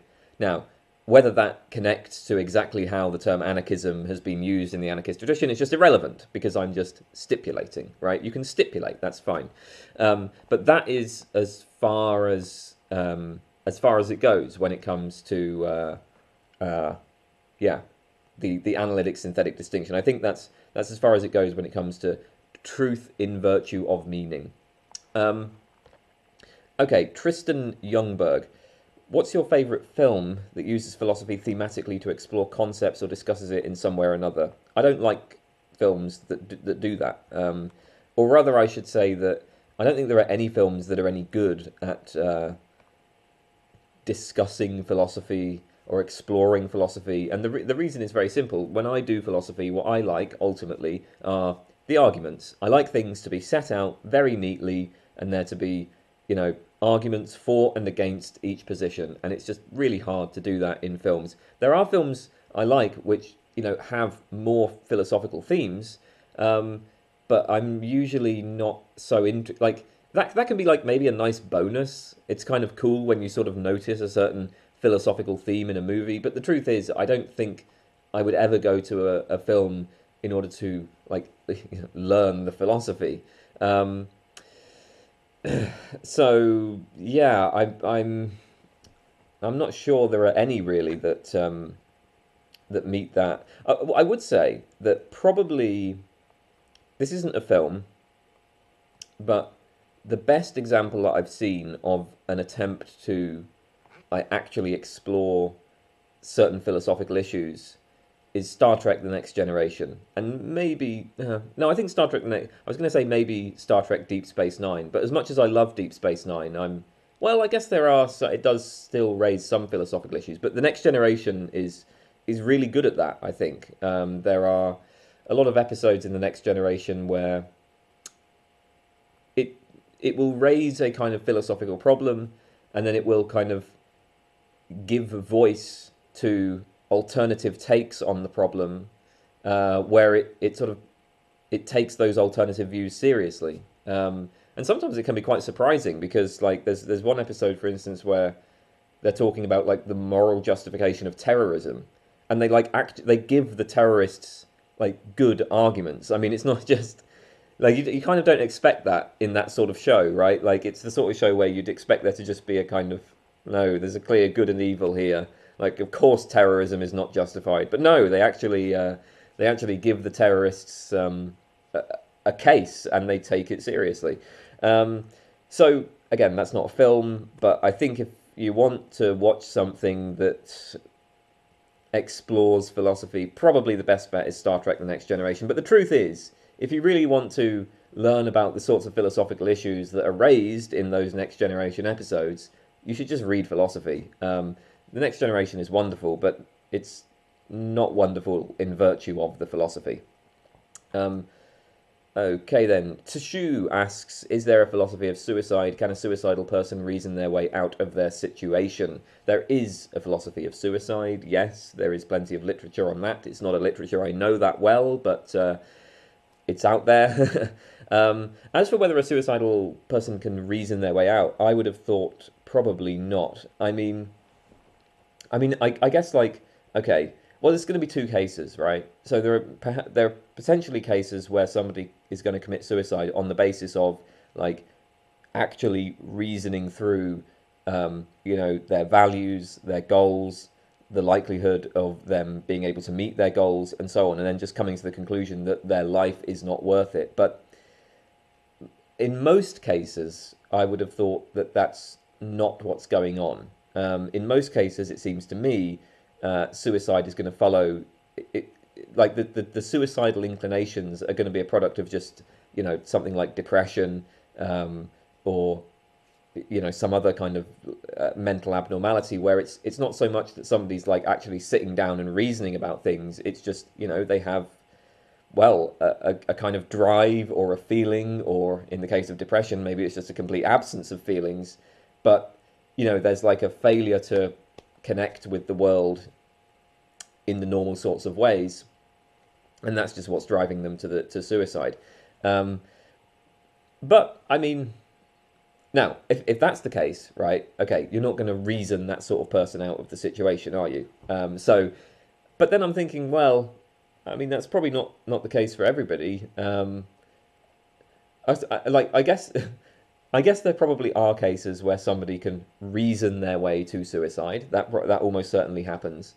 I mean, I'm just thinking about my own like situation here, where I have expressed very pessimistic sentiments in many videos. So I have said that, like, actually, when I think about what sorts of values I have, what my goals are, it really does seem like my life is just not worth living. It's not been worth living up to this point, and it's probably going to get worse in the future. Okay, so with that said, you might say, well, why not just commit suicide, right? Like, shouldn't you just commit suicide then? And I mean, this is a question that is raised for people who are pessimists in general, for people who are anti-natalist. It's a problem that's raised against antinatalism. So this is one case of where there is a philosophy of suicide, because the arguments for antinatalism, the arguments to the effect that you ought not to bring people into existence, arguably, right, the objection is made that this is also going to entail that you ought not to continue to exist, that actually you should just end your existence. Okay, regardless of whether or not those arguments are compelling, the fact of the matter is, I have never been even remotely tempted to commit suicide. And I can't really, it's difficult to kind of even get my head into a space where it's like, where I would be remotely tempted to do that, even though I'm like evaluating my life as not even being worth living. It's just, that's just like this kind of intellectual conclusion. It doesn't have any motivational force on my behavior. And I can't help but think that for, like a kind of average adult human being, that's probably also the case. Ultimately, regardless of how, regardless of what conclusions you're reasoning to, I mean, you're coming up against like billions of years of evolution, right? It's hard to overcome that. I suppose it's entirely possible that somebody could reason their way to this kind of conclusion, and maybe that would motivate them, and then maybe you could present them with reasons that would get them to change their minds. You could maybe convince them that actually life will get better. That seems entirely possible to me, but I don't think that. I think that generally speaking, what's going to motivate a person to commit suicide is probably not going to be responsive to reasoning. But then maybe that's just the case for like our beliefs in general. I mean, it can be very difficult to reason people out of certain positions in general, can't it? I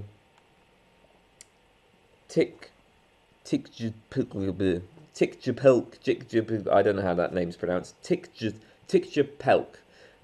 How can the existence of abstract objects like numbers be compatible with physicalism? What does it even mean for abstract objects to exist? So I think that one of the reasons why you saw this shift from talk of materialism to talk of physicalism is because the sorts of entities that were being postulated by our best sciences turned out not to be material. They turned out to be these like weird occult things, like forces and fields, and then there's all that weird quantum phenomena, right? So, you know, there is this kind of tradition, and I think that, you know, we can kind of call it broadly like the materialist tradition, the physicalist tradition. It's the same tradition, right? But the tradition involves a kind of attitude of deference to the content of our best scientific theories, right? Like the attitude is that our best scientific theories tell us the way the world is. And, you know, that should guide our metaphysics, right? They are, at least in principle, giving us a complete picture. So, like, if you want to know what is in the world, right, you just look to science. And I think that is probably what's motivating most of the people who call themselves materialists or physicalists, okay?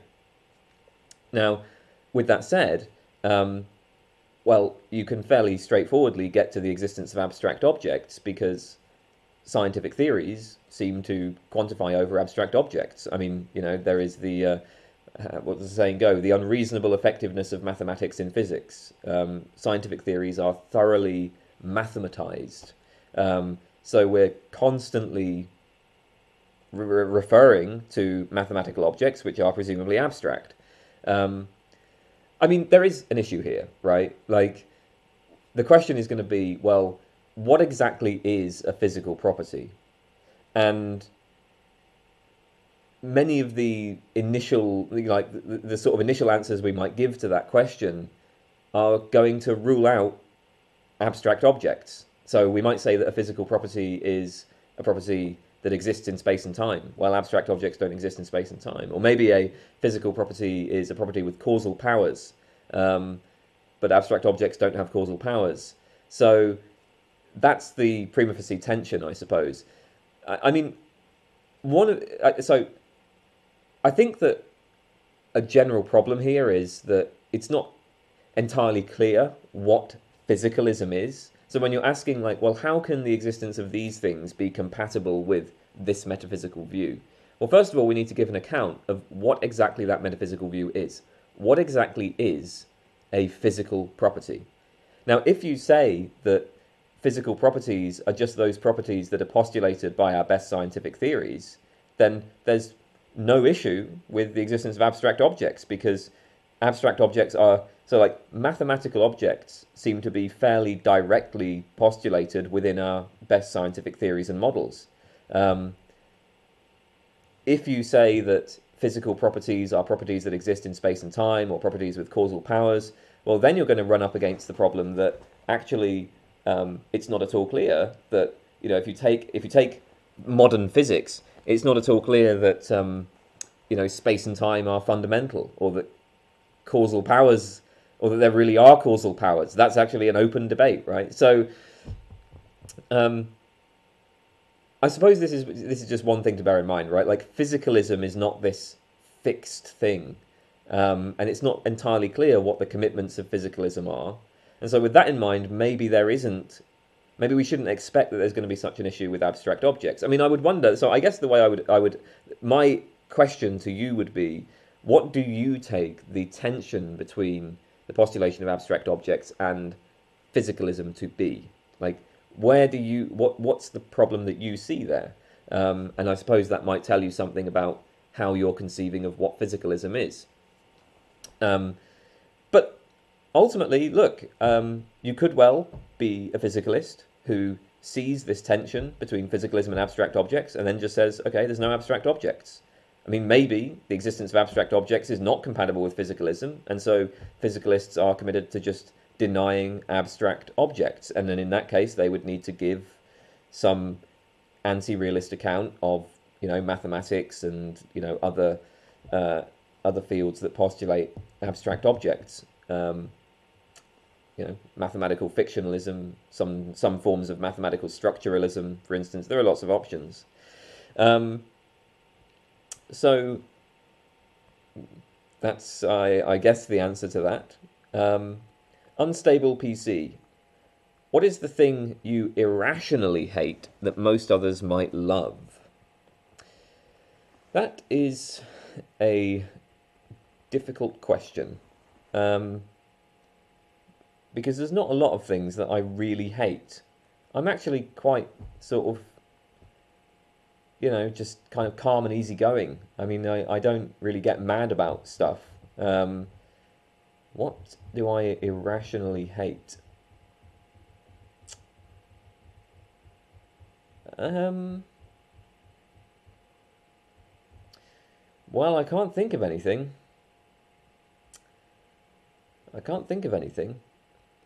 So what do I do here? Do I just sit here and try to think of something? It could take quite a while.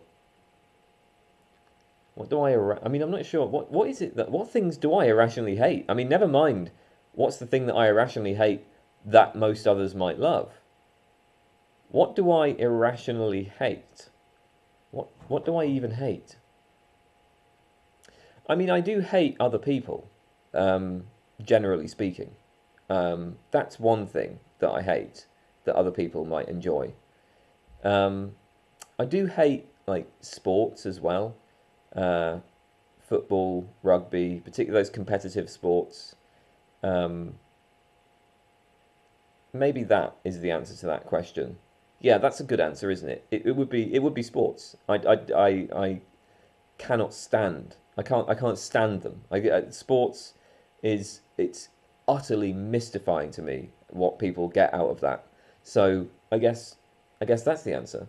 Yeah, that makes sense. All right, there we go. Finally got there in the end. V. Tomazoni, do you see psychoanalysis as a science? Well, not really, but I don't see that as being a particularly substantive question, really, because I don't think that there's a strict distinction between science and non-science.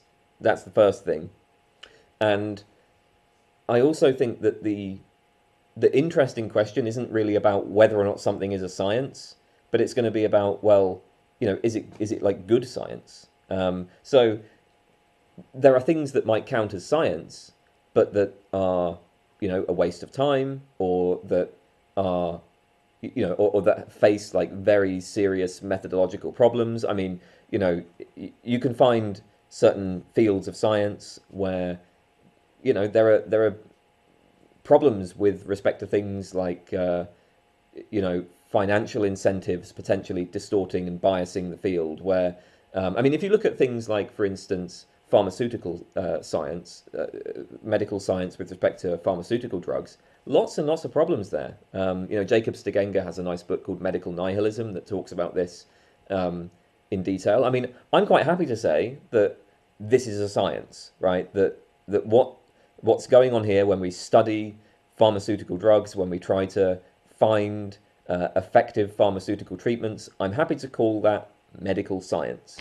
But is it good science? There are so many serious problems with that field.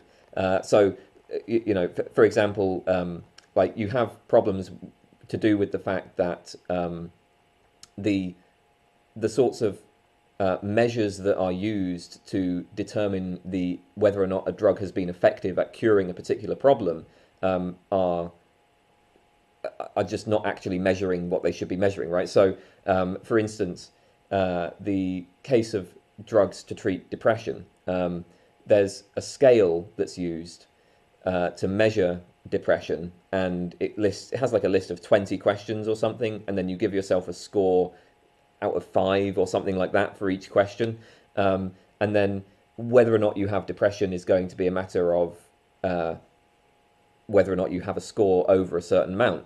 Anyway, when you do trials of drugs to treat depression, this scale is often used.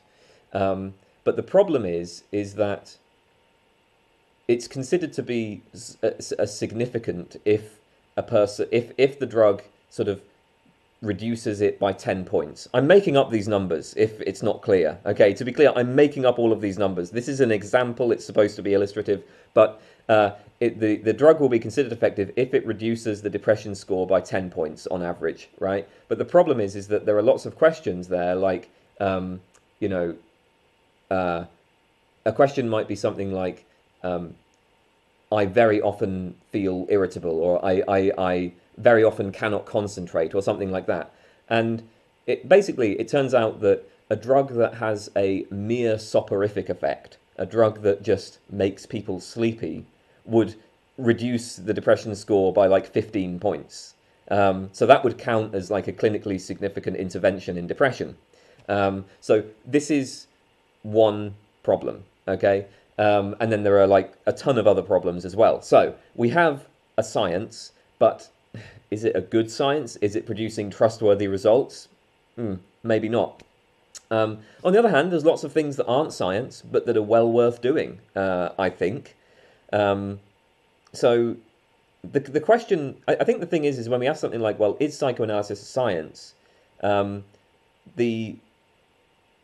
One of the things we're presupposing there is that like science is epistemically good. Like science is, if something counts as a science, then that means it's like worthwhile.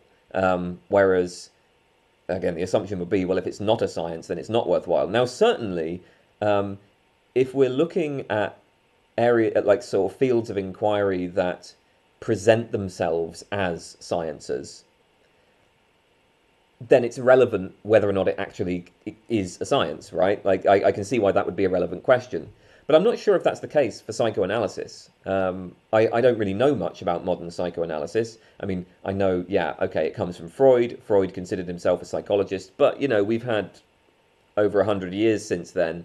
A lot of what happens in psychoanalysis, I mean, it's a kind of therapy. There's things like dream interpretation and stuff like that. I mean, it doesn't really...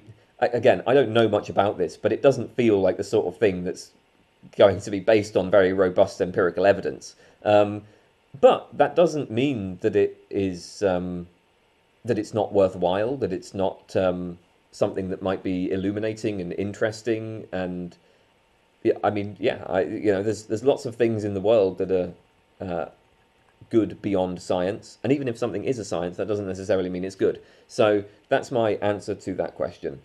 Video essay guy, is it possible to be a true non-conformist, or is everyone just choosing what culture to conform to? Does conforming to a small subculture or counterculture make you any more of a non-conformist than conforming to mainstream culture? I don't know. I feel like this is just a matter of how you want to use the word conformist. This seems like a matter of stipulation to me. So like we can talk about the counterculture, but then, oh, hang on a minute, isn't the counterculture itself a kind of culture? Well, yeah, of course it was. Of course, I win this one because you know, I'm an extremely introverted and frankly somewhat curmudgeonly loner, and therefore I'm not conforming to mainstream culture or subcultures or countercultures or any other kind of culture, except of course I am, because I just can't get away from humanity. I just can't cut it out. It's a problem. You know, there is part of me that I would like to just disappear and go and live in a cabin in the woods, but the thing is, I like my creature comforts, and I like having the internet. I like having a computer. I like being able to sit on a sofa. I wish I could have all of this stuff without having to deal with people. That would be really nice. I mean, that's one reason why I would like to get into Nozick's experience machine. I could just cut out all of the people and get all of the stuff I want without having to deal with any of them. It'd be wonderful. So, you know, I mean... I guess, anyway, that's a bit of a tangent. As to your question, I think this is really just going to be, I don't know, this seems like a verbal question about how we want to use the word conformist. Okay, so Vijay Malaya asks a rather long question here. about, okay, do I read all of this out? I mean, you say, in short, what is the solution to solipsism? And my answer to that is I don't actually think there is a solution to it. It seems to me that there's no grounds at all for ruling out solipsism. That's pretty much my answer. And I mean, the same is going to be the case for many other skeptical scenarios as well. So solipsism is one skeptical scenario among many that it seems to me is totally plausible, and there's nothing really to be said against it. I mean, maybe it's kind of impractical. Maybe it's, if solipsism were true, I would feel a loss in certain ways, perhaps. But hey, I mean, there's no reason why the world has to conform to my desires. So I don't think there really is a solution. I've always been very unimpressed by the responses to these sorts of skeptical problems. VL now, did you film this in front of a bookcase because what you like a lot more than materialistic things is knowledge? No, the reason why it's filmed in front of a bookcase is because my room is such, it's laid out such that the only place I can really sit is that particular place. And so the bookcase just happens to be behind me, but I'm not actually intentionally setting it up to show off my books. I don't really think that there's anything more valuable about knowledge than about materialistic things. So, as far as I'm concerned, I disagree with John Stuart Mill. Mill says that there's this distinction between the higher and lower pleasures. I don't think there is. I don't think there's anything more special about pursuing knowledge or just, pursuing the latest big TV and fast car. It so happens that I have basically no interest in the big TV and the fast car, and I do have an interest in philosophy. But yeah, there's absolutely nothing wrong with people who just have different desires there. So I'm, and as for why you see the bookcase, again, that's just a fluke of how my room is set up. Vrayli asks, why do you refuse to sort out that barnet? I didn't know what a barnet was, so I looked it up online. Apparently barnet is a haircut. Obviously it's because I am lazy. I don't care about how I look. That's the answer. I just don't care at all. You also ask, if you had to write fiction, what type of book would you write? Very hard to answer that because I don't read fiction. I don't really, so I really have no feelings about it at all. I don't know what type of book I would write if I had to write fiction. I don't know what I would be good at. I don't feel like I'd be good at really writing any kind of fiction. Yeah, I don't know. If I had to, though, you're asking me if I had to, right? If I had to do it, gun to the head, you have to write some fiction. It would be, I would choose something in the moment. I would get a feeling in the moment and just go with that. Like right now, in this moment, I'm kind of having the feeling of maybe I'd like do some sort of, I'd want maybe some sort of science fiction. I'd want it to be the case that there's like a lot of absence, a lot of kind of nothing happening. I'd want it to be like ambiguous, to kind of have an ambiguous ending, and to be kind of ambiguous all the way through, but where like there's sort of it's barren, it's desolate, there's not much going on. It doesn't have a linear plot. There's very little content and very little form, right? I would want to write it in such a way that there's no interesting dialogue, there's no interesting characters, there's nobody that you can connect with.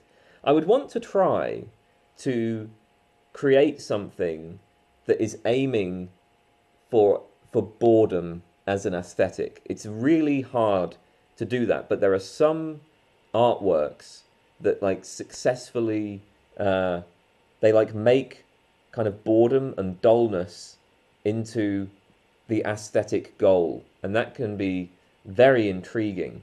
So I would want to give that a shot. I'd do that because honestly, I don't think I'd be good at anything else. I mean, I don't think I'd be good at writing engaging characters or witty dialogue or anything like that. So maybe I would give boredom a go.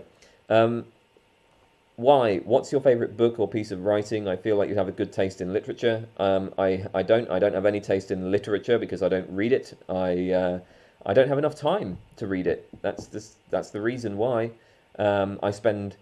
If I'm reading something, I'm going to be reading philosophy. That's what I do most of the time. And then in my free time, I don't want to read because I spend all my, like when I'm working, I'm reading. And so in my free time, I don't want to have to read. I want to do something else. So I don't have a good taste in literature.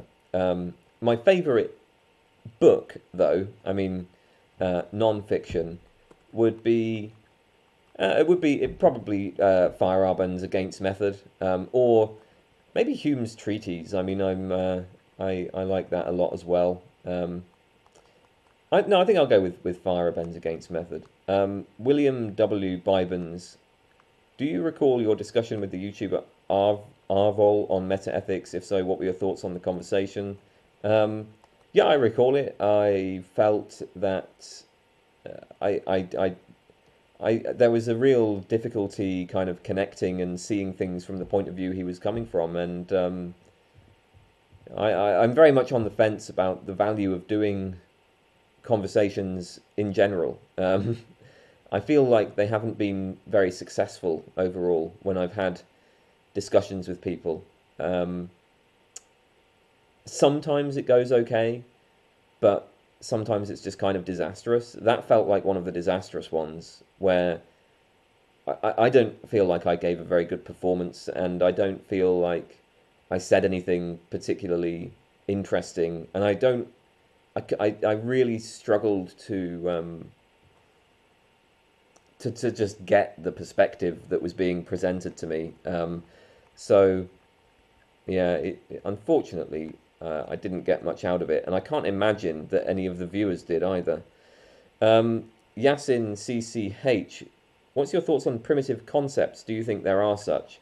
I mean, it depends on what a primitive concept is supposed to be, but no. I mean, I would be inclined to think that there aren't. So the way that I would usually think of primitive concepts is that a primitive concept is like some sort of foundational concept from which other concepts are derived or defined, and then that foundational concept is just, that foundational concept like cannot be defined or kind of cannot be further understood in any other way. It can't be broken down.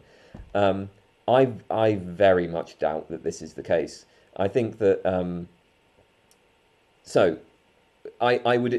my guess would be that concepts are going to be, first of all, they're going to have more like a kind of web-like structure, right? I don't think that you have these sort of foundational concepts from which other concepts are derived. I think what really happens is, as you start to kind of like learn a language, you get like a few kind of nodes in the web, and then connections get drawn between the different nodes, and then it just gets more and more and more sophisticated.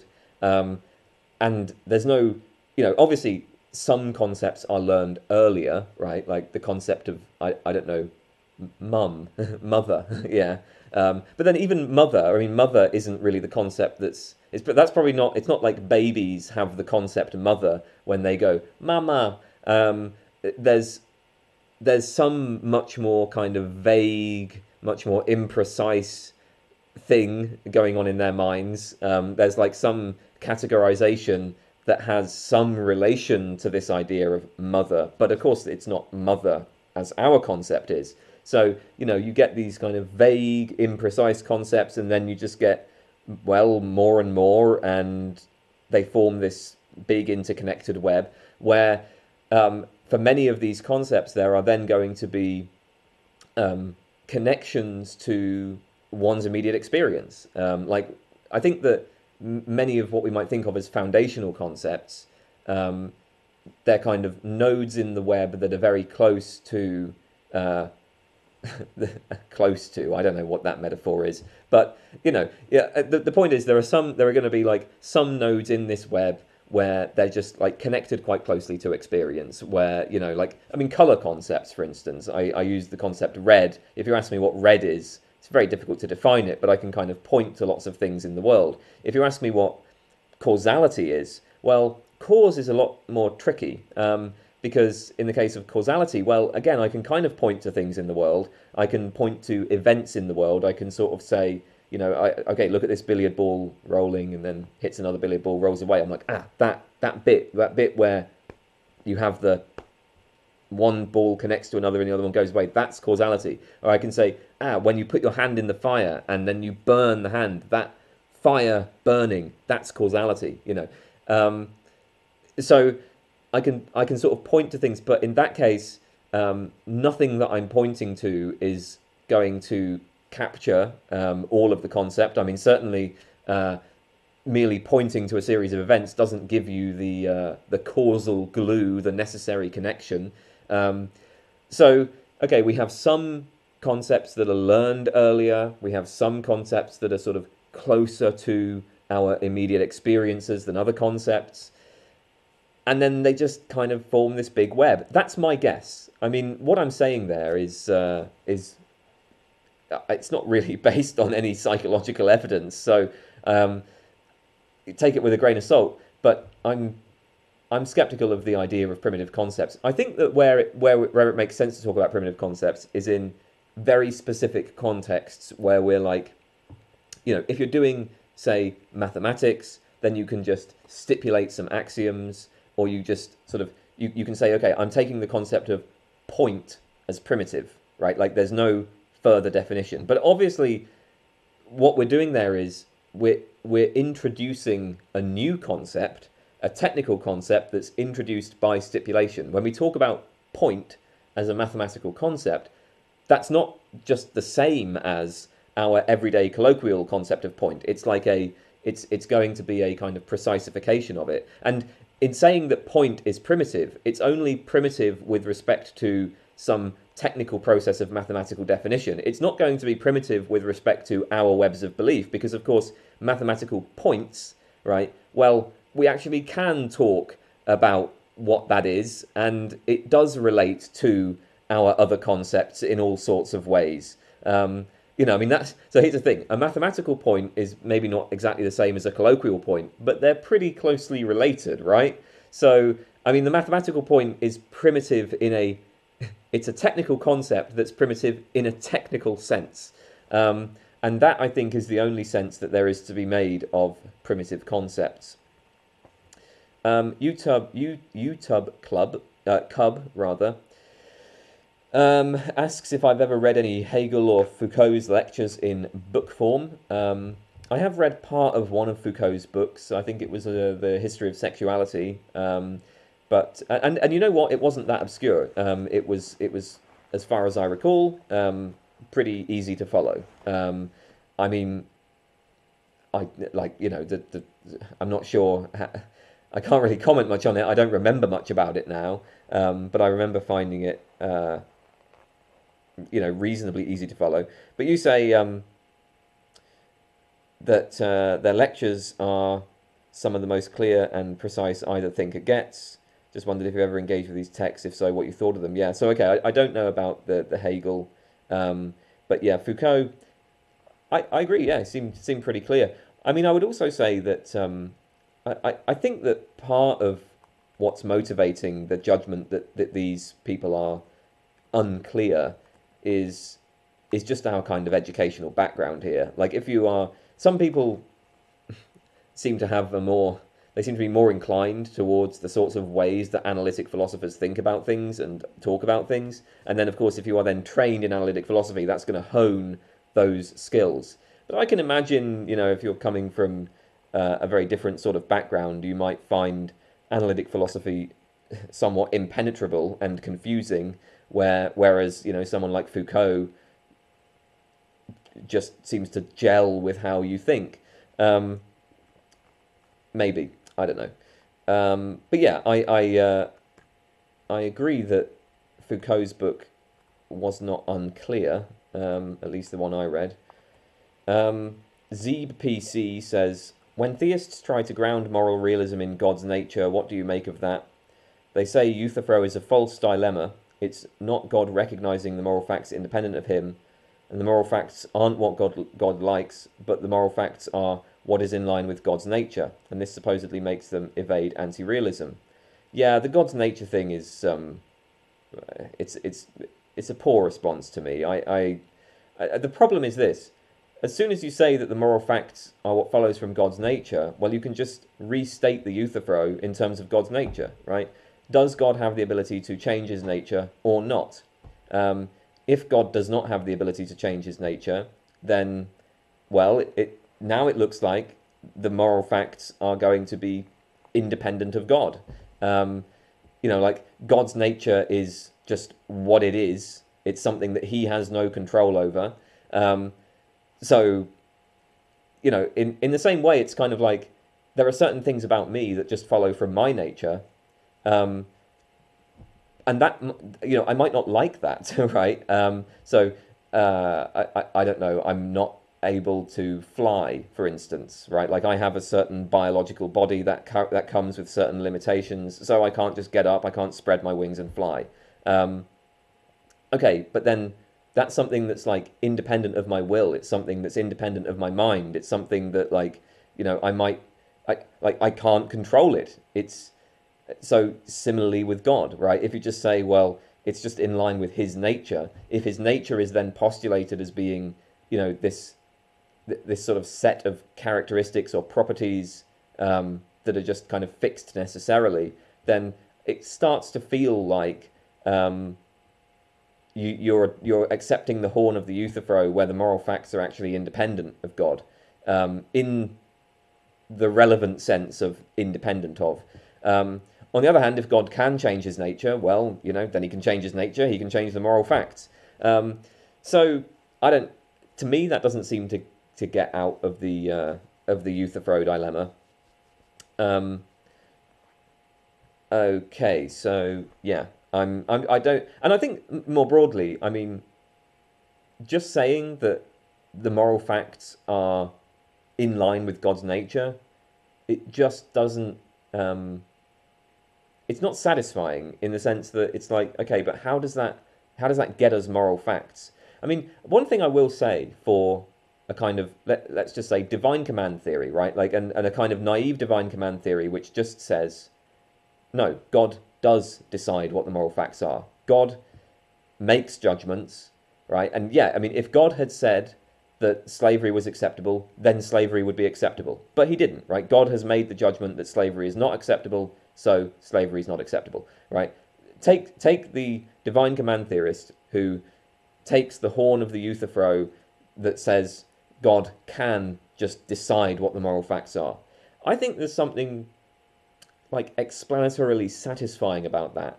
I mean, I at least get like, okay, well, God is this entity that has created the universe, that is incredibly powerful, right? He is a kind of authority, right? I mean, he just as a matter of fact, he does in fact have authority, right? Like he decides how things go, and he can, choose to reward or punish us, right? So he is an authority who can enact that authority, right?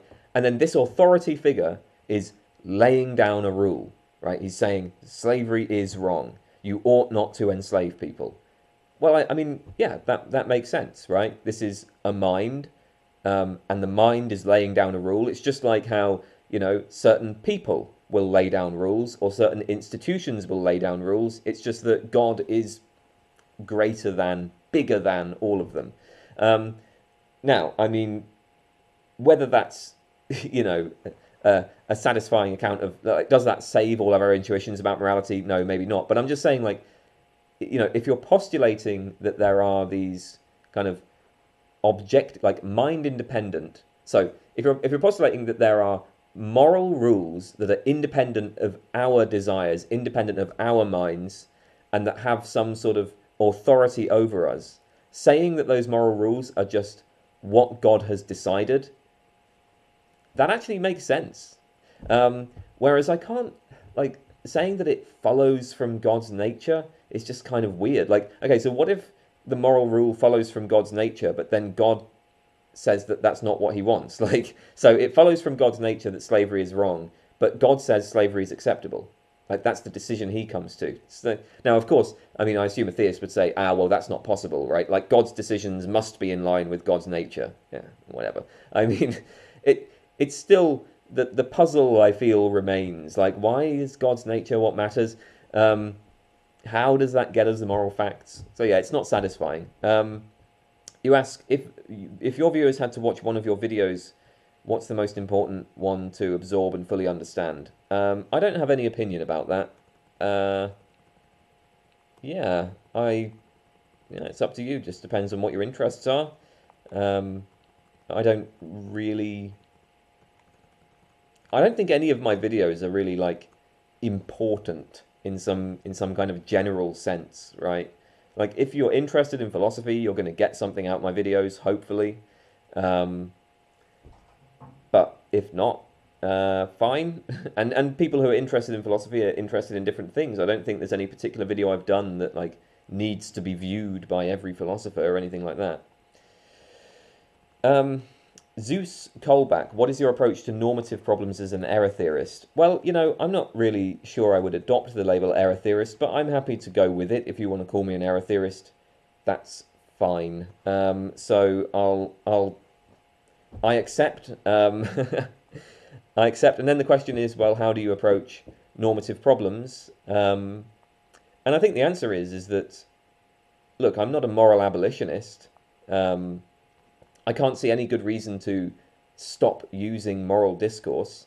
Why should I? Why shouldn't I? Why shouldn't I just carry on? Like, I enjoy calling some things right and other things wrong, calling some things good and other things bad. I enjoy using that language, so why the hell shouldn't I continue to do so?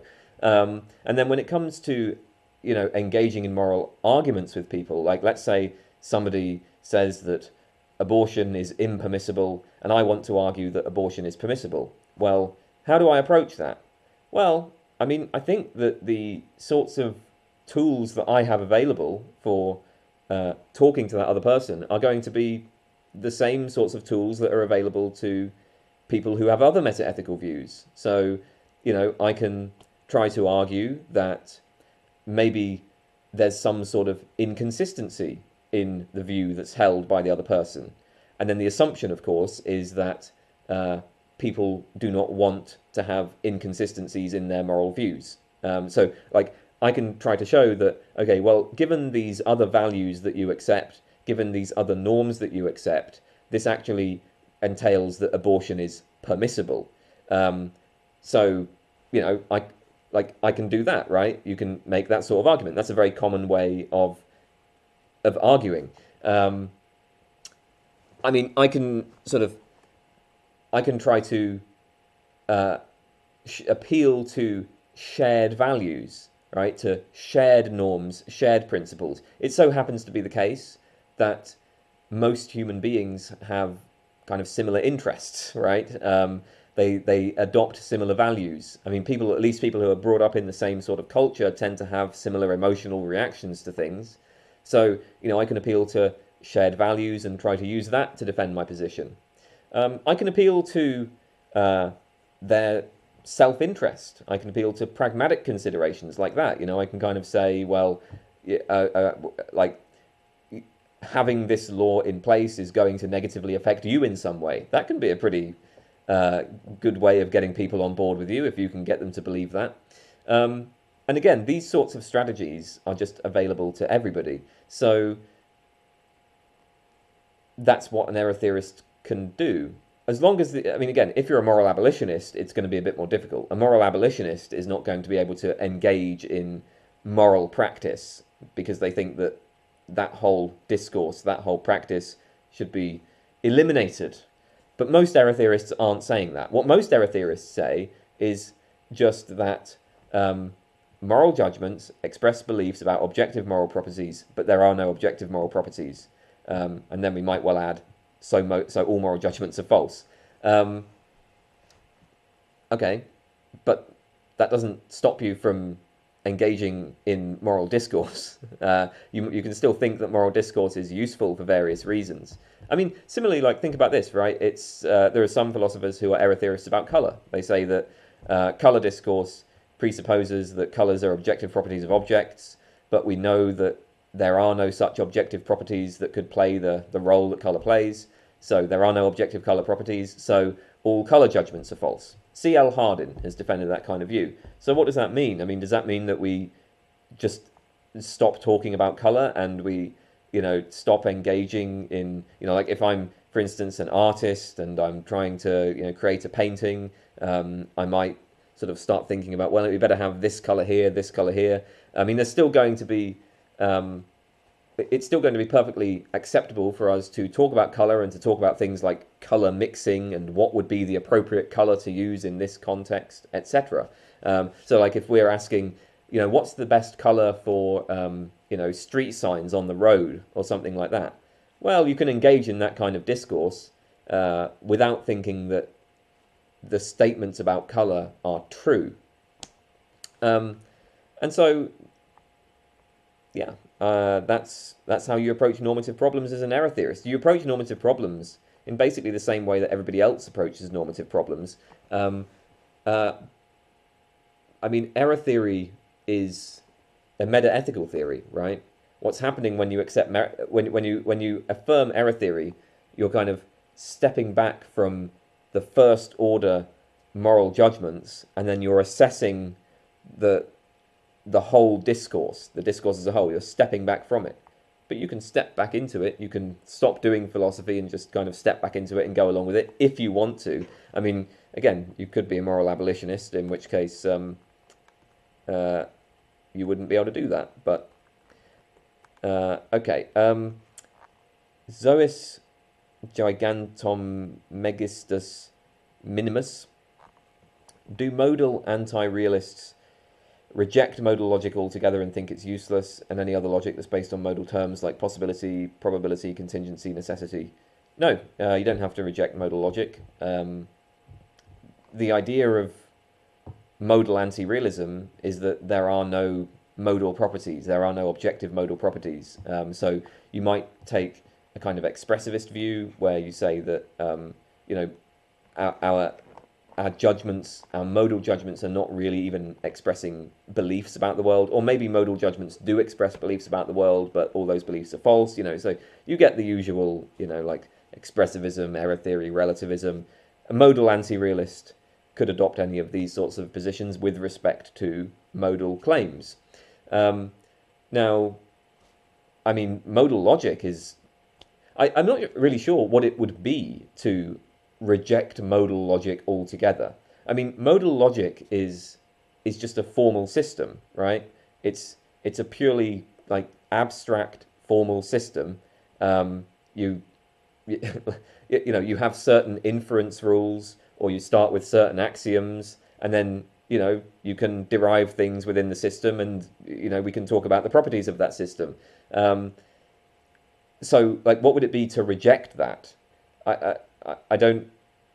Like, these sorts of logical systems have various different applications. So I think that modal logic might have, like, some applications within computer science. I could be wrong about that. But I've heard that there are, applications of modal logic, like, outside of philosophy. So there's not... Like, yeah, there's going to be no...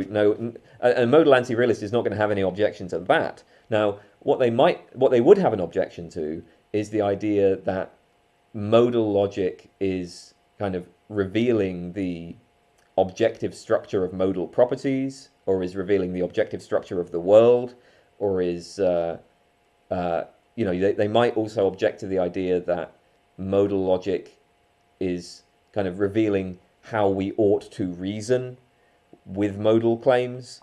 But I mean, I think that, so what is key for the modal anti-realist would be, modal logic is not going to be, revealing the sort of logical structure of modal properties, because there are no modal properties.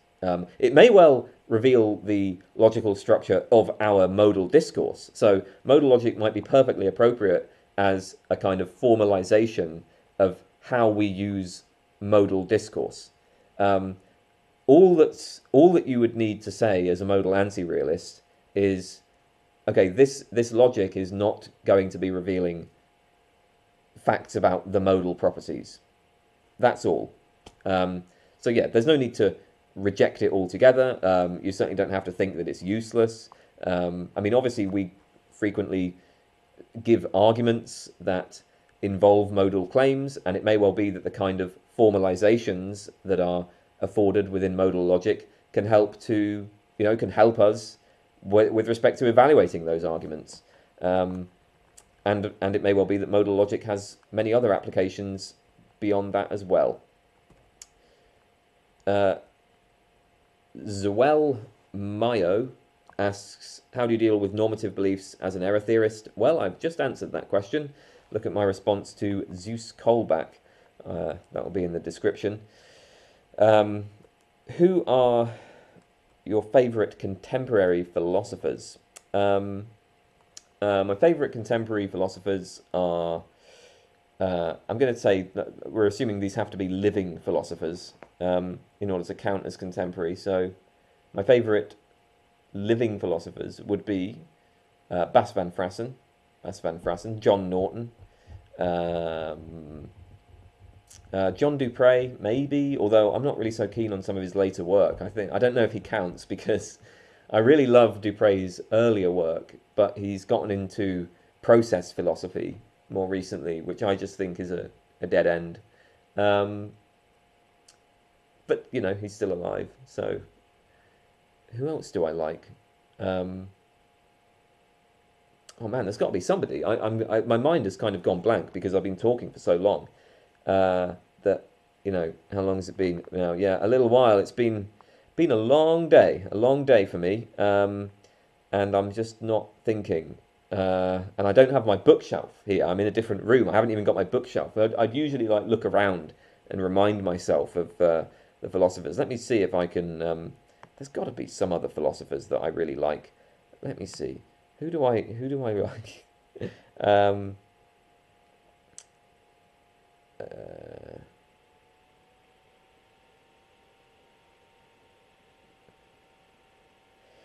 Damn, man, nothing's coming to mind. I'm just kind of like looking through my articles and books. I'm like, okay. Oh, Graham Priest. Graham Priest is another one. Yeah, I really like Graham Priest. So have we got now? Van Frassen, John Norton, Graham Priest.